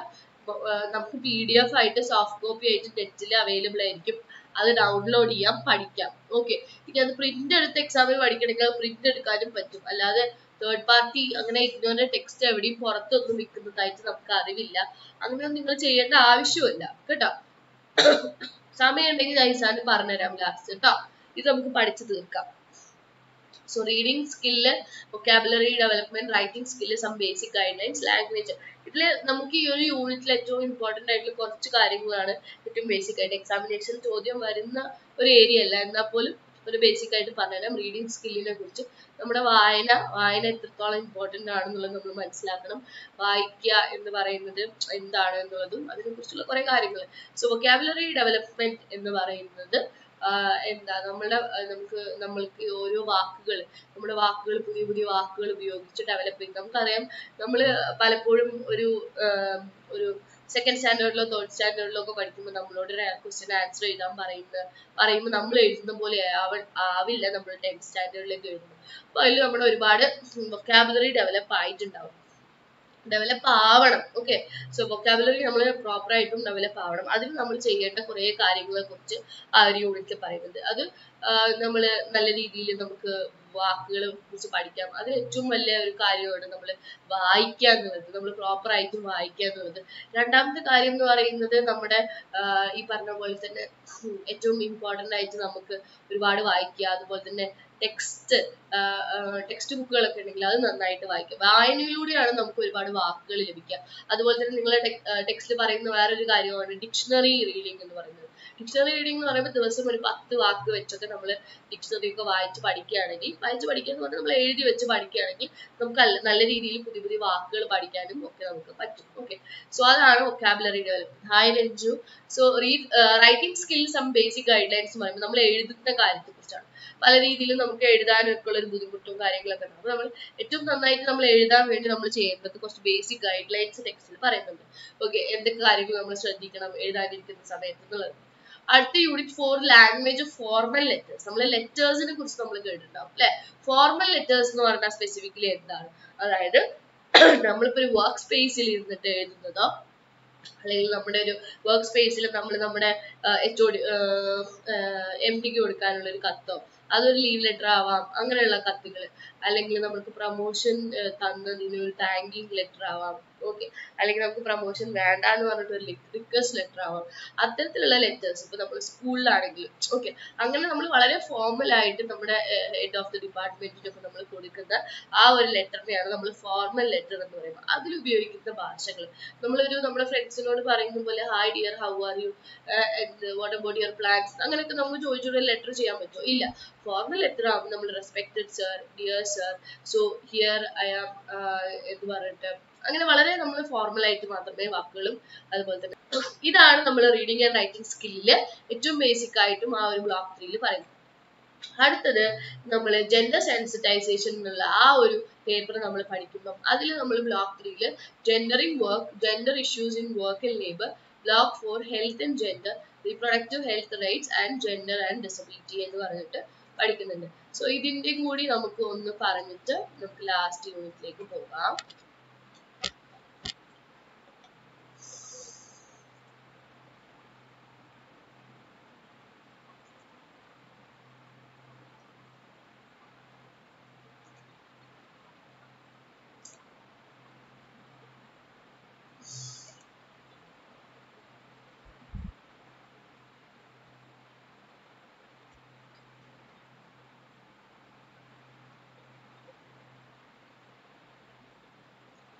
ക്ലാസ്സിന്റെ തന്നെ കുറച്ച് എടുത്തിട്ടാണ് ഞാൻ ചെയ്തിട്ടുള്ളത് കേട്ടോ, എടുത്തിട്ട്. സോ ഏറ്റവും ബേസിക് ആയിട്ടും നിങ്ങളോട് പറയുകയാണെങ്കിൽ gender issues in work and labour markets എന്ന് പറഞ്ഞിട്ട് നമുക്ക് നമ്മളുടെ വർക്ക് സ്പേസിൽ നമുക്ക് ഉണ്ടാകുന്ന കുറെ പ്രശ്നങ്ങളെ കുറിച്ച് അവിടെ പറയുന്നുണ്ട്. അപ്പൊ അത് ഏതൊക്കെയാണെന്ന് നമുക്ക് നോക്കാം കേട്ടോ. വർക്ക് സ്പേസിലുള്ള കുറെ പ്രശ്നങ്ങളെ കുറിച്ച് പറയുന്നുണ്ട്. ഒരു സർവേ പ്രകാരം സ്ത്രീകള് ഏകദേശം ഒരുപാട് വർക്ക് സ്പേസിൽ പ്രശ്നങ്ങൾ അനുഭവിക്കുന്നതായിട്ട് പറയുന്നുണ്ട്. 95% of women and 85% men work. പലപ്പോഴും അവർക്ക് അൺപെയ്ഡ് ആയിട്ടാണ് ലേബർ അവർക്ക് വരുന്നത് എന്നുള്ള കുറെ കാര്യങ്ങളെ കുറിച്ച് പറയുന്നുണ്ട്. ഓക്കെ, അതുപോലെ തന്നെ സ്ത്രീകൾക്കും പുരുഷന്മാരെ സംബന്ധിച്ചിടത്തോളം ജോലിയിൽ ബേർഡൻ വരുന്ന സമയത്ത് അത് അവർക്ക് ഉണ്ടാക്കുന്ന കുറെ അധികം പ്രശ്നങ്ങളെ കുറിച്ചും മറ്റു കാര്യങ്ങളും ഇവിടെ പറയുന്നുണ്ട്. അതിലിപ്പോ നിങ്ങൾ നോക്കിയാൽ നിങ്ങൾക്ക് മനസ്സിലാവും, ആ ഒരു ചിത്രം തന്നെ ഏറ്റവും ബേസിക് ആയിട്ട് അതിൽ പറയുന്നുണ്ട്. അതില് ഈ പറഞ്ഞ പോലെ തന്നെ പുരുഷന്മാരെ അനുഭവിക്കുന്ന അവർക്കും ജോലി ഉണ്ടെങ്കിൽ സ്ത്രീകളും പുരുഷന്മാരും ഒരുപോലെ ജോലി ചെയ്യുന്നുണ്ടെങ്കിൽ പുരുഷന്മാർക്ക് ആ ഒരു അവർ ചെയ്യുന്ന ജോലി മാത്രം ചെയ്താൽ മതി. സ്ത്രീകൾക്ക് ആ ഒരു ജോലി കഴിഞ്ഞിട്ട് രണ്ടുപേർക്കും ഈക്വൽ ആയിട്ടും ആ പറയുന്ന ഫയലാണ് അതിൽ ചെയ്യുന്നത്. പിന്നെ അതിന്റെ മുകളിൽ നിങ്ങൾ കണ്ടു കഴിഞ്ഞാൽ പിന്നെ വീട്ടിൽ വന്നു കഴിഞ്ഞുള്ള പാത്രം കഴുകലുകളാണ്. ഓക്കെ, സംഭവം നല്ല ചിരി വരുന്നത് ഈ ചിത്രം കാണുമ്പോൾ. ചിരിയൊന്നല്ല, ദിസ് ഇസ് ദ റിയാലിറ്റി. എനിക്ക് ഈ സ്ക്രീൻ അത് കാണുന്നുണ്ടെന്ന് വിചാരിക്കുന്നു കേട്ടോ. What is A decent work എന്ന് പറഞ്ഞിട്ട് ചോദിക്കുന്നത്. എന്താണ് ഒരു ഡീസെന്റ് വർക്ക് എന്ന് പറയുന്നത്? നമുക്ക് പ്രോപ്പർ ആയിട്ട് നമ്മുടെ തൊഴിലിടങ്ങളിൽ നമുക്ക് പ്രോപ്പർ വേതനത്തോടു കൂടി നമുക്ക് പ്രോപ്പർ ആയിട്ടും ഒരു മെന്റൽ അല്ലെങ്കിൽ മെന്റൽ ഫിസിക്കൽ അറ്റ്മോസ്ഫിയർ, വളരെ ഗുഡ് ആയിട്ടുള്ള ഒരു മെന്റൽ ഫിസിക്കൽ അറ്റ്മോസ്ഫിയർ പ്രൊവൈഡ് ചെയ്യുന്ന പ്രോപ്പർ വേതനം തരുന്ന ഒരു ഇതിനെയാണ് നമ്മളൊരു ഡീസെന്റ് വർക്ക് എന്ന് പറയുന്നത്. പല ജീവനക്കാരും നമ്മൾ വർക്ക് ചെയ്യുന്നുണ്ട് അല്ലെ, ഒരുപാട് പേര് വർക്ക് ചെയ്യുന്ന അവിടെ നമുക്ക് അവർക്ക് സെക്യൂർ ആയിട്ടുള്ള ഒരു സ്ഥലമായിരിക്കില്ല, ഒരു സോഷ്യൽ പ്രൊട്ടക്ഷൻ ഉണ്ടാവില്ല, മാന്യമായിട്ടുള്ളൊരു വേതനം കൊടുക്കുന്നുണ്ടാവില്ല. അപ്പൊ ഇതെല്ലാം കൂടി അടങ്ങിയിട്ടുള്ള ലേബർ റൈറ്റ്സും സ്റ്റാൻഡേർഡ്സും ഇതെല്ലാം അടങ്ങിയിട്ടുള്ള ഒരു കംപ്ലീറ്റ് ആയിട്ടുള്ള ഒരു ഇതിനെയാണ് നമ്മൾ ഡീസെന്റ് വർക്ക് എന്ന് പറയുന്നത്. അപ്പൊ നമ്മൾ നോക്കുമ്പോൾ എത്ര പേര് ഡീസെന്റ് വർക്ക് ചെയ്യുന്നുണ്ട് എന്ന് ചോദിച്ചു കഴിഞ്ഞാൽ വെരി ലോ പീപ്പിൾ അല്ലെ. ഓക്കെ, സോ അതും എലൈറ്റ് ക്ലാസ്സിലുള്ള ആൾക്കാരൊക്കെ ആയിരിക്കും അത്രയും എഫിഷ്യന്റ് ആയിട്ടുള്ള ഒരു ഡീസെന്റ് വർക്ക് ഒക്കെ ചെയ്യുന്ന ആൾക്കാർ. And woman in the global works force. അങ്ങനെ ഇന്നത്തെ കാലത്ത് സ്ത്രീകള് കയറാത്ത മേഖലകളില്ല. അതിനെ കുറിച്ചിട്ടുള്ള കാര്യങ്ങൾ പറയുന്നുള്ള ഒരു സിസ്റ്റത്തിനെ കുറിച്ച് പറയുന്നുണ്ട്. Services, industry, agriculture, seats in parliament, COOs എല്ലാ രീതിയിലും ഇന്ന് സ്ത്രീകൾ എത്ര ശതമാനം മുന്നിൽ വന്ന് നിൽക്കുന്നുണ്ട് എന്നുള്ളത്. നികിത സത്യം എന്നൊക്കെ പറഞ്ഞിട്ടുണ്ട്. അനുഭവം ഗുരു അല്ലെ Nikita. Okay, so working age population in the work force എന്ന് പറയുന്നത് സ്ത്രീകളെ സംബന്ധിച്ചിടത്തോളം പുരുഷന്മാരെ സംബന്ധിച്ചിടത്തോളം വർക്ക് ഫോഴ്സിൽ എത്ര പേരുണ്ട് അതൊക്കെ ഒരു ഡാറ്റ ബേസ്ഡ് ആയിട്ട് പറയുന്നുണ്ട്.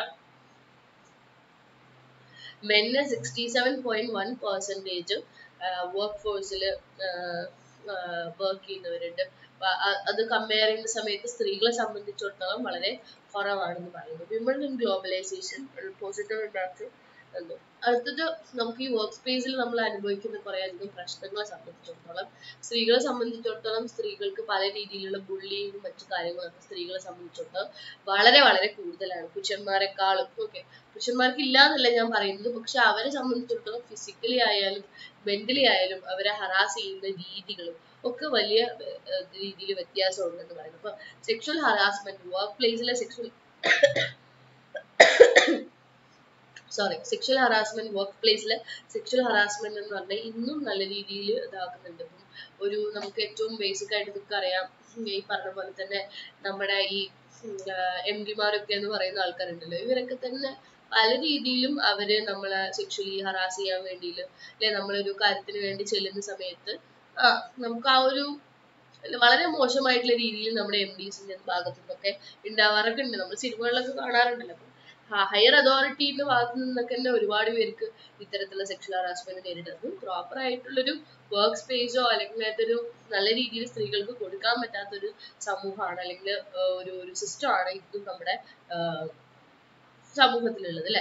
So standup against sexual harassment എന്ന് പറയുന്നത്, സോ സ്റ്റോപ്പ് വയലൻസ് എന്നൊക്കെ പറഞ്ഞിട്ട് നമുക്ക് sex work is A work, അതുപോലെ തന്നെ സെക്സ് വർക്കിനെ സംബന്ധിച്ചിടത്തോളം അതിനെ കുറിച്ചും പറയുന്നു. ഓക്കെ, ഇനി അടുത്ത യൂണിറ്റ് നമുക്ക് നോക്കുകയാണെങ്കിൽ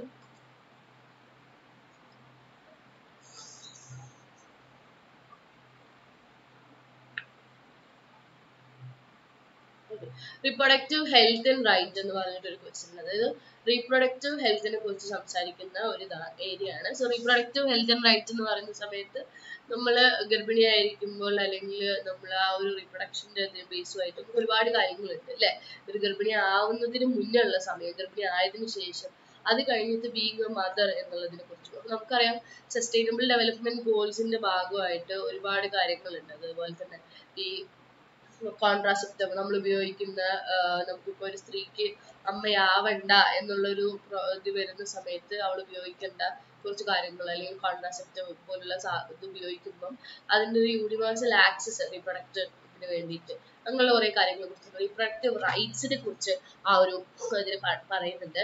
right to attain the highest standard of sexual and reproductive health എന്ന് പറയുന്നത് പലപ്പോഴും പല സ്ത്രീകൾക്കും അങ്ങനെയുള്ള കോൺട്രാസെപ്റ്റീവുകളൊക്കെ ഉണ്ടോ എന്നുള്ളത് പോലും അറിയാത്ത, നമ്മളിപ്പോ ഉപയോഗിക്കുന്ന കോണ്ടം, അതുപോലെ തന്നെ വേറെന്താ നമുക്ക് പ്രോപ്പറായിട്ടും ഓരോ സിസ്റ്റം ഉണ്ട്. ശരിക്കും പറഞ്ഞാൽ ഒരുപാട് നമ്മൾ കഴിക്കുന്ന പീസ് മാത്രമൊന്നുമില്ല, പക്ഷെ പലപ്പോഴും സ്ത്രീകൾക്ക് ഇത് അറിയുന്നില്ല, അവരവരുടെ ഹെൽത്ത് ശ്രദ്ധിക്കുന്നില്ല, അങ്ങനെയുള്ള കാര്യങ്ങൾ. അപ്പൊ ബേസിക് ആയിട്ടുള്ള റീപ്രൊഡക്റ്റീവ് റൈറ്റ്സ് എന്തൊക്കെയാണെന്നുള്ളത്, അപ്പൊ ഒരു high standard of sexual and reproductive health attain ചെയ്യാനുള്ള ഒരു ഇതുണ്ട്. അതുപോലെ തന്നെ ഇക്വിറ്റബിൾ ജെൻഡർ റിലേഷൻ, പ്രോപ്പർ ആയിട്ടുള്ള ഒരു mutual respectful equitable gender relation നമ്മൾ പ്രോപ്പർ ആയിട്ട് ഇതാക്കണം. അതുപോലെ തന്നെ ഇതൊക്കെ ഒരു പോസിറ്റീവ് സൈഡിലുള്ള രീതിയിൽ ഇതിനെ കുറിച്ചൊക്കെ കൂടുതൽ കാര്യങ്ങൾ അവബോധം നമ്മൾ കൊടുക്കണം, സ്ത്രീകൾക്കായാലും മറ്റ് പുരുഷന്മാർക്കായാലും എന്ന് പറയുന്നത്. റീപ്രൊഡക്റ്റീവ് ഹെൽത്തിന്റെ കാര്യത്തിൽ പറയുന്ന സമയത്ത് ഇതിൽ റീപ്രൊഡക്ഷൻ പ്രോബ്ലത്തിനെ കുറിച്ചും അതുപോലെ തന്നെ സ്ട്രാറ്റജീസിനെ കുറിച്ചും പറയുന്നുണ്ട്. 1951 വന്ന ഫാമിലി പ്ലാനിങ് നിയമം ഇതിന്റെ ഒരു ചുവട് വെച്ച് വന്നതാണ് എന്ന് പറയുന്നു. പിന്നെ നമ്മുടെ സമൂഹത്തിൽ ഒരുപാട് പ്രോജക്റ്റുകളൊക്കെ നാഷണൽ ഫാമിലി പ്ലാനിങ്ങിന്റെ ഭാഗമായിട്ടൊക്കെ ഉണ്ടെങ്കിൽ പോലും പലപ്പോഴും അത് അറിയുന്നില്ല. സ്ത്രീകൾ, വിദ്യാഭ്യാസമില്ലാത്ത സ്ത്രീകളാണെങ്കിൽ അവർക്ക് ഇത്തരത്തിലുള്ള കോൺട്രാസെപ്റ്റീവിനെ കുറിച്ചൊന്നും അറിയില്ല. പ്രസവ സമയത്തുള്ള അവരുടെ ശുശ്രൂഷ എന്തൊക്കെയാണ് അവർക്ക് ലഭിക്കേണ്ടതെന്ന് അറിയില്ല, അല്ലെങ്കിൽ ഹോസ്പിറ്റലിലേക്ക് പോകണോ, അങ്ങനെയുള്ള കാര്യങ്ങളെ കുറിച്ച് ഇന്നും സമൂഹത്തിന്റെ നല്ലൊരു ശതമാനം ആൾക്കാർക്കും അറിയാത്ത ആൾക്കാരുണ്ട്. പക്ഷെ പഴയ കാലത്തിൽ നിന്നൊക്കെ ഒരുപാട് മാറ്റങ്ങൾ വന്നു എന്നുള്ളതും നമുക്ക് അംഗീകരിക്കേണ്ട ഒരു കാര്യമാണ്. സോ റീപ്രൊഡക്റ്റീവ് ഹെൽത്തിന്റെ ഒരു ഗ്ലോബൽ ഇൻഡിക്കേറ്റർ എന്ന് പറഞ്ഞാൽ ഫെർട്ടിലിറ്റി, ലൈഫ് എക്സ്പെക്ടൻസി, അതുപോലെ തന്നെ പെർനറ്റൽ mentality, law birth wait, മെറ്റാണൽ mortality, അതായത് പ്രസവിക്കുമ്പോഴുള്ള മരണം, അതുപോലെ തന്നെ പ്രസവ ശേഷമുള്ള മരണം, ഈ പ്രായം തികയാതെ ഉള്ള മരിക്കുന്നത്, അതുപോലെ തന്നെ ഫെർട്ടിലിറ്റി, ഇത്തരത്തിലുള്ള ഒരുപാട് പ്രശ്നങ്ങൾക്ക് നല്ല രീതിയിലുള്ള ഇതാണ്. അപ്പൊ റീപ്രൊഡക്റ്റീവ് ഹെൽത്തിന് അത്രമാത്രം ഇമ്പോർട്ടൻസ് നമ്മൾ കൊടുക്കണം എന്നുള്ള രീതിയാണ് പറയുന്നത്. Reproductive health is A human right stated in international law. International ലോയിൽ പ്രത്യേകം പരാമർശിച്ചിട്ടുള്ള ഒരു കാര്യമാണ് റീപ്രൊഡക്റ്റീവ് ഹെൽത്ത് എന്ന് പറയുന്നത്. Reproductive health is A crucial part of general health and central feature of human development. Human ഡെവലപ്മെന്റിന്റെ വളരെ ക്രൂഷ്യൽ ആയിട്ടുള്ള ഒരു പാർട്ടാണ് എന്ന് പറയുന്നത് റീപ്രൊഡക്റ്റീവ് ഹെൽത്ത് എന്ന് പറയുന്നത്. സോ ഇത് നല്ല രീതിയിൽ ആൾക്കാരിലേക്ക് എത്തിച്ചില്ലെങ്കിൽ സ്ത്രീകളിൽ ഒരു നല്ലൊരു ശതമാനം സ്ത്രീകളെ നമുക്ക് നഷ്ടപ്പെടാം. മോർട്ടാലിറ്റി വേൾഡ് വൈഡ് സംഭവിക്കുന്നുണ്ടെന്ന് പറയുന്നു. പിന്നെ അതുപോലെ തന്നെ ഈ റീപ്രൊഡക്റ്റീവ് ഹെൽത്തിനെ നമ്മളൊരു ജനറൽ ഹെൽത്ത് മേഖലയിൽ ഇതായിട്ട് കണക്കാക്കപ്പെടണം എന്നുള്ളൊരു കൂടി പറയുന്നുണ്ട്. Okay, so reproductive health services എന്ന് പറയുമ്പോൾ satisfying safe sex life, ability to reproduce, അതുപോലെ തന്നെ successful maternal and infant survival outcomes, freedom to control reproduction. Okay, അതുപോലെ തന്നെ information about access to safe, effective, affordable methods of family planning, അതുപോലെ തന്നെ ability to minimise gynaecologic disorders. അതുപോലെ സ്ത്രീകളെ സംബന്ധിച്ചിടത്തോളം പുരുഷന്മാരെ സംബന്ധിച്ചിടത്തോളം ഇത്തരത്തിലുള്ള ഗൈനക്കോളജിക് ഡിസോർഡേഴ്സും അതുപോലെ തന്നെ അതിന്റെ ഹെൽത്തും പ്രോപ്പർ ആയിട്ട് നമ്മൾ ശ്രദ്ധിക്കാനുള്ള കാര്യങ്ങളെ കുറിച്ച് പറയാം. ഓക്കെ, സോ എന്താണ് ഇൻഡിക്കേറ്റേഴ്സ് ഓഫ് റീപ്രൊഡക്ഷൻ ഹെൽത്ത്? എന്തൊക്കെയാണ്? ക്വാളിറ്റി ഓഫ് കെയർ, നമ്മൾ കോൺട്രാസെപ്ഷൻ, അബോർഷൻസും പലപ്പോഴും അബോർഷൻ ഒന്നും നോർമലൈസ് ചെയ്യാത്തൊരു കാലഘട്ടത്തിലാണ്, അല്ലെങ്കിൽ അതൊരു ഒരു സ്ത്രീയെ സംബന്ധിച്ചിടത്തോളം അത് അവളുടെ അവകാശമാണ്. അവൾക്ക് ആ ഒരു എന്താ പറയാ, അത് കണ്ടിന്യൂ ചെയ്യണോ ഡിസ്കണ്ടിന്യൂ ചെയ്യണോ എന്നുള്ളത് it's completely up to her rights എന്ന് പറയുന്നത്. അപ്പം ആ ഒരു കാര്യം അവളെ സംബന്ധിച്ചിടത്തോളമാണ്. ടെക്സ്റ്റിൽ അങ്ങനെ തന്നെ പറയുന്നത് കേട്ടോ. ഇതിന്റെ എന്റെ അഭിപ്രായമായിട്ട് എടുത്തിട്ടൊന്നും വലിയ പ്രശ്നങ്ങളൊന്നും നിങ്ങൾ ഉണ്ടാക്കണ്ട. ടെക്സ്റ്റിൽ വൃത്തിയായിട്ട് പറയുന്നുണ്ട്. അതായത് ഇറ്റ്സ് ഹെർ ചോയ്സ് എന്നുള്ള രീതിയിലാണ് പറയുന്നത് അല്ലെ. ഈ അടുത്ത് ഒരുപാട് നിയമങ്ങളൊക്കെ വന്നിട്ടുണ്ടായിരുന്നു അബോർഷനുമായിട്ട് ബന്ധപ്പെട്ടിട്ടുണ്ട്. അത് ഇറ്റ്സ് ഹെർ റൈറ്റ്. എത്രയോ മാസം വീക്ക് വരെയുള്ള അതിന് നമുക്ക് അബോർഷൻ നടത്താം, അബോർഷൻ നടത്തി കൊടുക്കണം അവർ ആവശ്യപ്പെട്ടാൽ എന്ന് പറയുന്നുണ്ട്. പക്ഷെ അതൊരു എന്തെങ്കിലുമൊക്കെ കാണിച്ചുകൊണ്ട് വന്നിട്ട് അബോർഷൻ ചെയ്യുക അങ്ങനെയുള്ള ഒരു സിസ്റ്റത്തിനോട് നമുക്കൊക്കെ എതിർപ്പാണ്. പക്ഷെ പ്രോപ്പർ ആയിട്ടുള്ള ഒരു കാര്യം, ഇപ്പോൾ ഒരുപാട് പീഡനത്തിന് ഇരയായ പെൺകുട്ടികളൊക്കെ സംബന്ധിച്ചിടത്തോളം അവരെ സംബന്ധിച്ചിടത്തോളം 15-14 വയസ്സായ പെൺകുട്ടികളൊക്കെ എന്താവുന്നുണ്ട്, അവരെ സംബന്ധിച്ചിടത്തോളം അതൊക്കെ അവർക്കൊന്നും സ്വപ്നം കൂടി കാണാനില്ല. അവർക്ക് ചെറിയ കുട്ടികളാണ്. അപ്പൊ അവർക്ക് സംബന്ധിച്ചിടത്തോളം അബോർഷൻ എന്നൊക്കെ പറയുമ്പോൾ അവർക്കൊരു ലൈഫ് സേവിങ് മെത്തേഡാണ്. അപ്പം അത്തരത്തിൽ ആ രീതിയിലൊക്കെയാണ് നമുക്കത് പ്രോപ്പർ ആയിട്ട് ചെയ്യണം എന്നുള്ള രീതിയിലാണ് അല്ലെ.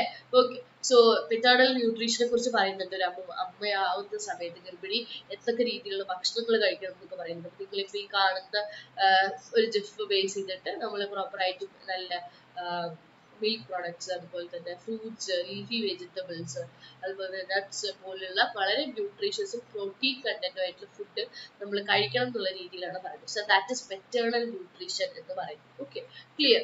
ഓക്കെ, അപ്പൊ ഇത്രയാണ് നമുക്ക് ജെൻഡർ സെൻസിറ്റൈസേഷനിൽ ഏറ്റവും ബേസിക് ആയിട്ടുള്ള 2 യൂണിറ്റ് ഞാൻ ഇങ്ങനെയാണ് പറയുന്നത്. സോ ജെൻഡർ ഡിസബിലിറ്റി അതൊരു വളരെ ഇമ്പോർട്ടന്റ് ആയിട്ടുള്ള യൂണിറ്റ് ആണ് കേട്ടോ. ജെൻഡർ ഡിസബിലിറ്റി എന്ന് പറയുന്നത് നമ്മള് സ്ത്രീകള് ഈ പറഞ്ഞ എന്താ പറയാ ബേസിക് ആയിട്ടുള്ള നമ്മൾ ഡിസബിലിറ്റി ഉള്ള കുട്ടികളില്ലേ അവിടെ വരുന്ന ജെൻഡർ. ഇപ്പം ഒരു ഡിസബിലിറ്റി ഉള്ള കുട്ടി അതൊരു ആൺകുട്ടിയാണെങ്കിൽ അവന് എന്താ പറഞ്ഞാൽ അവൻ ആൺകുട്ടിയാണല്ലോ, അവൻ എങ്ങനെയെങ്കിലും ജീവിച്ചോളും. നേരെ മറിച്ച് അതൊരു പെൺകുട്ടിയാണ് സംബന്ധിച്ചിടത്തോളം ഇവളെ ഇനി ആരാ നോക്കുക, ഇവളെങ്ങനെ ഒറ്റയ്ക്ക് ജീവിക്കുക എന്നുള്ള സമൂഹത്തിന്റെ ആകുലതകൾ. അപ്പൊ അത് വേണ്ട. ഡിസബിലിറ്റി ഉള്ള ആൾക്കാരെയും നോർമലൈസ് ചെയ്യുക. അവര് എന്ന് വെച്ചാൽ അവർക്ക് പല രീതിയിലുള്ള ഓപ്ഷൻസും കൊടുത്ത് നമുക്ക് അവരെയും നമ്മളെ സമൂഹത്തിന്റെ മുഖ്യധാരയിലേക്ക് കൊണ്ടുവരാം എന്നുള്ളതിനെ കുറിച്ചാണ് ജെൻഡർ ആൻഡ് ഡിസബിലിറ്റി എന്നുള്ള ആ ഒരു യൂണിറ്റിൽ സംസാരിക്കുന്നത്. അടുത്തത് ബ്ലോക്ക് 3 ക്രിട്ടിക്സ്. ക്രിട്ടിക്സ് എന്ന് പറയുമ്പോൾ Indian society basis and റിയാലിറ്റീസിൽ last block ആണ്. That is block 3 critics. അതിൽ unit 1 class power inequality, unit 2 resistance and protest എന്നുള്ളത് നമ്മളതിനെ ക്രിട്ടിസൈസ് ചെയ്യാണ്. ക്ലാസ് പവർ ഇൻഇക്വാലിറ്റി നമ്മൾ ഒരു മതത്തിലായാലും അല്ലെങ്കിൽ ഒരു സിസ്റ്റത്തിന്റെ ബേസിസിലായാലും പല രീതിയിൽ ക്ലാസ് ആയിട്ട് ഡിഫൈൻ ചെയ്യുന്നുണ്ട്. അത് എങ്ങനെയാണ് എന്താണെന്നുള്ള കാര്യത്തെ കുറിച്ച് നമുക്കൊന്ന് ജസ്റ്റ് ഒന്ന് ഐഡന്റിഫൈ ചെയ്യാം. Okay.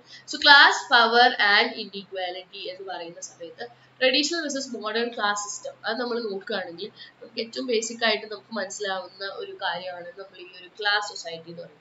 പല രീതിയിലും നമ്മൾ പറഞ്ഞിട്ടുണ്ടായിരുന്നു പണ്ട് കാലങ്ങളിൽ എന്ന് പറയുമ്പോൾ മുതലാളി തൊഴിലാളി സമൂഹം എന്ന് പറഞ്ഞു കഴിഞ്ഞാൽ ഇന്നത്തെ കാലത്തേക്ക് അത് വരുന്ന സമയത്ത് എന്താണ് പല രീതിയിലുള്ള സോഷ്യൽ സ്റ്റാറ്റസിന്റെ ബേസിൽ അല്ലെങ്കിൽ നമ്മുടെ ഒക്യുപ്പേഷന്റെ ബേസിസിലാണ് നമുക്ക് ഇന്ന് അത് നിലനിൽക്കുന്നത്. High class people, lower middle class people, lower middle class, അതുപോലെ തന്നെ ലോ ക്ലാസ് പീപ്പിൾ എന്നുള്ള രീതിയിലാണ് ഇതിനെ ഡിവൈഡ് ചെയ്ത് വെച്ചിട്ടുള്ളത്. So traditional versus modern system still this class society is prevalent, അല്ലെങ്കിൽ ക്ലാസ് ഇന്നും നമ്മുടെ സൊസൈറ്റിയിൽ ക്ലാസ് ഇഷ്യൂസ് വരുന്നുണ്ട്. ക്ലാസ് ഡിഫറൻസിയേഷൻ അത് പ്രോപ്പർ ആയിട്ട് തന്നെ ഇന്നും നിലനിൽക്കുന്നുണ്ട് എന്ന് പറയും. നമ്മൾ പറയുകയാണെങ്കിൽ എത്രയോ നമ്മുടെ സമൂഹം മോഡിഫൈഡ് ആയി മോഡേണൈസ്ഡ് ആയി നമ്മൾ എത്ര പറഞ്ഞാൽ പോലും അതൊരു സിസ്റ്റം ഇന്നും ഉണ്ട് എന്ന് പറയുന്നു.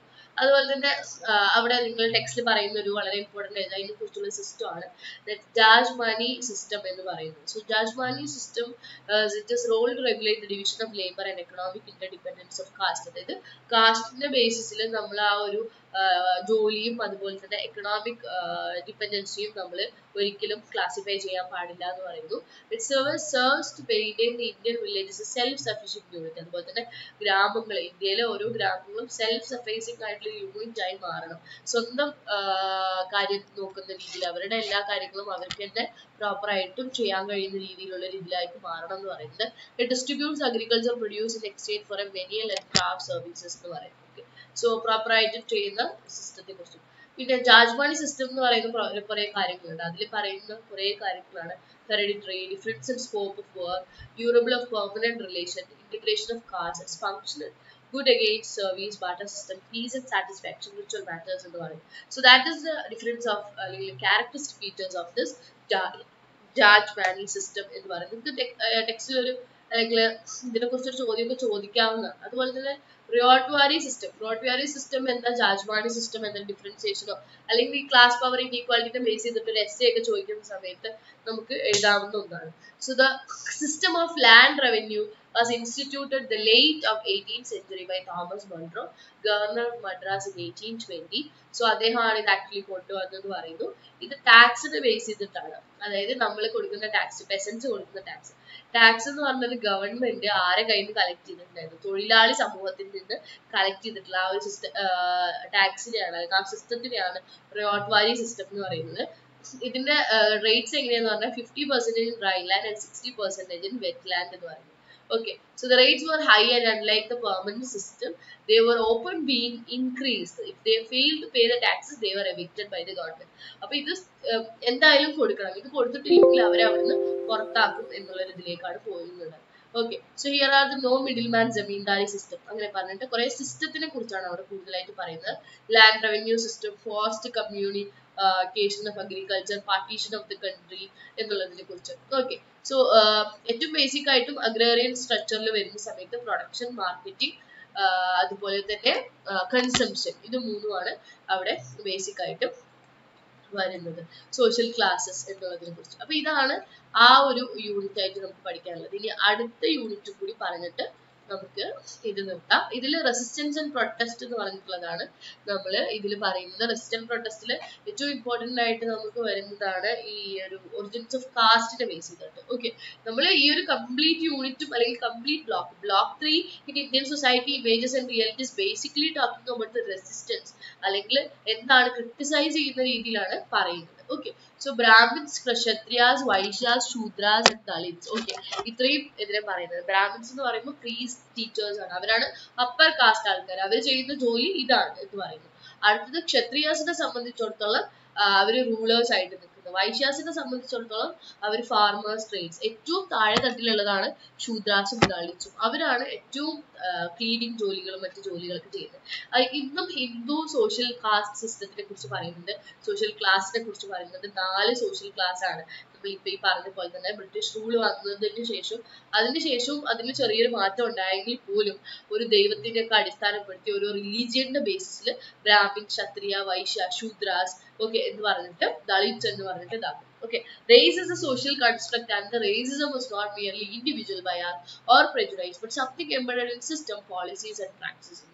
Race എന്ന് പറയുന്നത് സോഷ്യൽ കൺസ്ട്രക്റ്റ് ആണ് അല്ലെ, നമ്മുടെ ആ ഒരു റേസ്, നമ്മുടെ തലമുറ അല്ലെങ്കിൽ നമ്മുടെ സമൂഹം എന്ന് പറയുന്നത്. പക്ഷെ റേസിസം എന്ന് പറഞ്ഞാൽ മിയർലി പ്രെജുഡൈസ് ആണ്. നമ്മൾ ഒരു ജാതിയുടെ പേരിലോ ഒരു മതത്തിന്റെ പേരിലോ ഒരു വർഗത്തിന്റെ പേരിലോ നിറത്തിന്റെ പേരിലോ മറ്റൊരാളെ നമ്മൾ കളിയാക്കുക അല്ലെങ്കിൽ നമ്മൾ അവരെ എന്താ പറയാ ഒരു ഉപദ്രവിക്കുക എന്ന് പറയുന്നത് കംപ്ലീറ്റ്ലി ഇൻഡിവിജ്വലിസ്റ്റിക് ആണ്, ഓരോരുത്തരെയാണ് എന്ന് പറയുന്നത്. Something embedded in system and policy, അത് കാലക്രമേണയായിട്ട് നമ്മുടെ സിസ്റ്റത്തിൽ ഉള്ള ഒരു രീതിയിലാണ് ഈ റേസിസം എന്ന് പറഞ്ഞിട്ടുള്ള സാധനങ്ങൾ. നമ്മൾ ആരും നമ്മുടെ ജീവിതത്തിൽ ഒരിക്കൽ പോലും ചെയ്യാൻ പാടില്ലാത്തൊരു കാര്യമാണ്. നമ്മളൊരു ആളുടെ സ്വഭാവത്തിലോ അല്ലെങ്കിൽ അവന്റെ എന്താ പറയുക അപ്പിയറൻസിലോ അല്ലെങ്കിൽ അവന്റെ കളറിലോ അവന്റെ കാസ്റ്റിലോ യാതൊരു രീതിയിലും നമ്മൾ അതിന്റെ ചോദ്യം ചെയ്യാൻ നമ്മൾ ആരുമല്ല എന്നുള്ളതാണ് നമ്മൾ സോ എൻഡ് റേസിസം അതിനെ കുറിച്ച് പറയുന്നത്. അതിൽ നിങ്ങൾക്ക് ഒന്ന് രണ്ട് മേജർ ആയിട്ടുള്ള ഫീമെയിൽ ഓറിയന്റഡ് ആയിട്ട് ഫീമെയിൽസ് ഇതിനെതിരെയൊക്കെ സംസാരിച്ചിട്ടുള്ള ഇന്ത്യയിൽ ഉണ്ടായിരുന്ന ഫീമെയിൽ ഇതാണ് താരാബായ് ഷിൻഡെ എന്ന് പറഞ്ഞിട്ടുള്ള ഒരു വ്യക്തിയെ കുറിച്ച് നിങ്ങളെ ടെക്സ്റ്റിൽ വ്യക്തമായിട്ട് പറയുന്നുണ്ട്. അവരെങ്ങനെയാണ് ഈ ഒരു ഇത്തരത്തിലുള്ള റേസിസത്തിന് എഗെയിൻസ്റ്റ് ആയിട്ട് അവർ നിന്നത് എന്നുള്ള കാര്യത്തിനെ കുറിച്ചും പറയുന്നുണ്ട്. Okay, so these are other major എന്താ പറയുക ഫേമസ് പേഴ്സണാലിറ്റീസ്. അതുപോലെ തന്നെ ജ്യോതിബ ഫുലെ എന്ന് പറഞ്ഞിട്ടുള്ള ഒരു ആളെ കുറിച്ച് പറയുന്നുണ്ട്. ജ്യോതിബ ഫുലെ എന്ന് പറഞ്ഞിട്ട് അവര് ഇത്തരത്തില് വളരെ ഇന്റലിജന്റ് ആയിരുന്നു. മറാത്തി ആണ് അവര് പഠിച്ചിട്ടുണ്ടായിരുന്നത്. ഒരു great revolutionary Indian thinker and social worker ആയിരുന്നു. ഇവർ ചെയ്തിട്ടുള്ള കാര്യങ്ങൾ എന്തൊക്കെയാണെന്ന് കാസ്റ്റ് സിസ്റ്റത്തിന് എതിരായിരുന്നു. മഹാരാഷ്ട്രയിലുള്ള ആൾക്കാരെ അതിനെക്കുറിച്ച് എഡ്യൂക്കേറ്റ് ചെയ്യും, അതിനെക്കുറിച്ച് ഡിഫറെന്റ് ആയിട്ട് ആൾക്കാർക്ക് പറഞ്ഞു കൊടുക്കുകയും ഇതിനെക്കുറിച്ച് അതുപോലെ തന്നെ സ്ത്രീകൾക്ക് എഡ്യൂക്കേഷൻ ഒക്കെ ഡിനൈ ചെയ്തൊരു കാലമായിരുന്നു. അപ്പം അത് അവർക്ക് പറഞ്ഞു കൊടുക്കുകയും ആദ്യമായിട്ട് വിമൻസ് എഡ്യൂക്കേഷൻ അൺടച്ചബിലിറ്റി, അതായത് തൊട്ടുകൂടായ്മയൊക്കെ നിന്നിരുന്ന കാലത്ത് മഹാരാഷ്ട്രയിൽ ഫസ്റ്റ് ടൈം ആയിട്ട് വിമൻസ് എഡ്യൂക്കേഷൻ സ്റ്റാർട്ട് ചെയ്ത ഒരു വ്യക്തി കൂടിയാണ് Jyotiba Phule. Xi open India's first school for girls in Pune. പൂനെയിൽ ആദ്യമായിട്ട് പെൺകുട്ടികൾക്ക് വേണ്ടി ഒരു സ്കൂൾ കൂടി തുടങ്ങിയ വ്യക്തിയായിരുന്നു ജ്യോതിബ ഫുലെ. അതുപോലെ തന്നെ നമുക്ക് റേസിസം അല്ലെങ്കിൽ കാസ്റ്റ് കൾച്ചറിനെ കുറിച്ച് പറയുമ്പോൾ ഒരിക്കലും നമുക്ക് നമ്മളുടെ ഭരണഘടനയുടെ പിതാവായിട്ടുള്ള അല്ലെങ്കിൽ അദ്ദേഹമാണ് അത് എഴുതിയിട്ടുള്ളത് ഡോക്ടർ BR അംബേദ്കർ നമുക്ക് മറക്കാൻ പറ്റില്ല. സോ അദ്ദേഹം പറഞ്ഞിട്ടുള്ള കുറെ കാര്യങ്ങളും കൂടി വെച്ചിട്ടാണ് നമ്മളിത് പറയുന്നത്. ഓക്കെ, സോ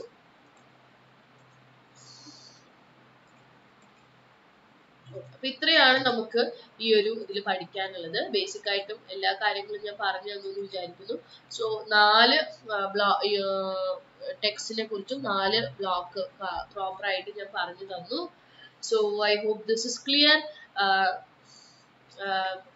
എന്തെങ്കിലും ഡൗട്ട്സ് ഉണ്ടെങ്കിൽ നിങ്ങൾക്ക് ചോദിക്കാം കേട്ടോ. എന്തെങ്കിലും ഡൗട്ട്സ് ഉണ്ടെങ്കിൽ ചോദിക്കാം. 4 ഏതൊക്കെയാണ് നമ്മളിപ്പോൾ ഡിസ്കസ് ചെയ്തതെന്ന് പറഞ്ഞു കഴിഞ്ഞാൽ environment studies, English communication skill, gender sensitisation, Indian society, images and realities. ഇത്രയാണ് നമ്മൾ ഡിസ്കസ് ചെയ്തത്. എല്ലാവർക്കും മനസ്സിലായിട്ടുണ്ടാവുമെന്ന് വിശ്വസിക്കുന്നു. അതിൽ 4 പേപ്പറിലെയും 3ാമത്തെ ബ്ലോക്കിനെ കുറിച്ച് നമ്മൾ ഡിസ്കസ് ചെയ്തിട്ടുണ്ട്. അപ്പം ഇതിന് മുന്നുള്ള ക്ലാസ്സുകൾ കാണാൻ താല്പര്യമുള്ള കുട്ടികൾ എല്ലാവരും എന്താ പറയാ ഒന്ന് പ്രീവിയസ് വീഡിയോസ് ഒക്കെ പോയി കണ്ടു കഴിഞ്ഞാൽ നിങ്ങൾക്ക് ക്ലാസ് എന്താ പറയാ കാണാൻ പറ്റും. ഓക്കെ, അപ്പൊ അതിൽ നിങ്ങൾക്ക് ബ്ലോക്ക് 1ഉം 2ഉം 3ഉം എല്ലാം അതിലിപ്പോ കംപ്ലീറ്റ് ആയിട്ട് നിങ്ങൾക്ക് റെക്കോർഡഡ് ആയിട്ട് കാണാൻ പറ്റും. അപ്പം ഫ്യൂച്ചർ പ്ലസ് അക്കാദമിയിൽ ഏതൊക്കെ ക്ലാസ്സുകളാണ് പ്രൊവൈഡ് ചെയ്യുന്നത് ചോദിച്ചു കഴിഞ്ഞാൽ നമ്മൾ പ്രൊവൈഡ് ചെയ്യുന്ന ക്ലാസ്സുകൾ BA ഇംഗ്ലീഷും, BA sociology, BA psychology, BBA, BCom. Okay, BBA നമ്മൾ പുതിയതായിട്ട് സ്റ്റാർട്ട് ചെയ്ത കോഴ്സാണ്. So everybody Ken join. ഒരു പ്രൊഫഷണൽ കോഴ്സാണ്. അപ്പൊ ഇന്ദിരാഗാന്ധി നാഷണൽ ഓപ്പൺ യൂണിവേഴ്സിറ്റിയിൽ നിന്നൊരു പ്രൊഫഷണൽ കോഴ്സ് എന്ന് പറയുന്ന സമയത്ത് അത് നല്ല രീതിയിലും നിങ്ങളെ ലൈഫിൽ നല്ല രീതിയിലും അതൊരു ഇമ്പാക്ട് ക്രിയേറ്റ് ചെയ്യും. സോ അതുകൊണ്ട് തന്നെ ആരെങ്കിലുമൊക്കെ ക്ലാസ് കാണുന്നുണ്ടെങ്കിൽ ജോയിൻ ചെയ്യാം. ഓക്കെ, സോ ഈ പ്രാവശ്യത്തെ ജാനുവരി ബാച്ചിലേക്ക് 2024 ജാനുവരി ബാച്ചിലേക്ക് നിങ്ങൾക്ക് ജോയിൻ ചെയ്യാം. മാർച്ച് ലാസ്റ്റ് വരെയാണ് ഡേറ്റ് കിട്ടിയിട്ടുള്ളത്. സോ അപ്പോൾ എല്ലാവരും ജോയിൻ ചെയ്യാം. പിന്നെ ക്ലാസ്സിനെ കുറിച്ചുള്ള കൂടുതൽ ഡീറ്റെയിൽസിനായിട്ട് താഴെ നിങ്ങൾക്ക് അറിയണമെങ്കിൽ താഴെ ഡിസ്ക്രിപ്ഷൻ ബോക്സിൽ നമ്പർ നമ്മൾ കൊടുത്തിട്ടുണ്ട്. അതിൽ വിളിച്ച് കോൺടാക്ട് ചെയ്യുക. എൻ്റെ സ്റ്റുഡൻസിനോട് എല്ലാവരോടും എനിക്ക് പറയാനുള്ളത് എന്താ പറയാനുള്ളതെന്ന് വെച്ച് കഴിഞ്ഞാൽ ആദ്യത്തെ ബ്ലോക്കുകൾ കാണാത്ത കുട്ടികളാണെങ്കിൽ ഒന്ന് പോയി ക്ലാസ്സുകളൊക്കെ ഒന്ന് കാണുക. ഇനി നമ്മൾ ബ്ലോക്ക് 4 ലാസ്റ്റ് ബ്ലോക്ക് ആയിട്ട് നമ്മൾ അടുത്തൊരു വീക്ക് നമുക്ക് ക്ലാസ് ആയിട്ട്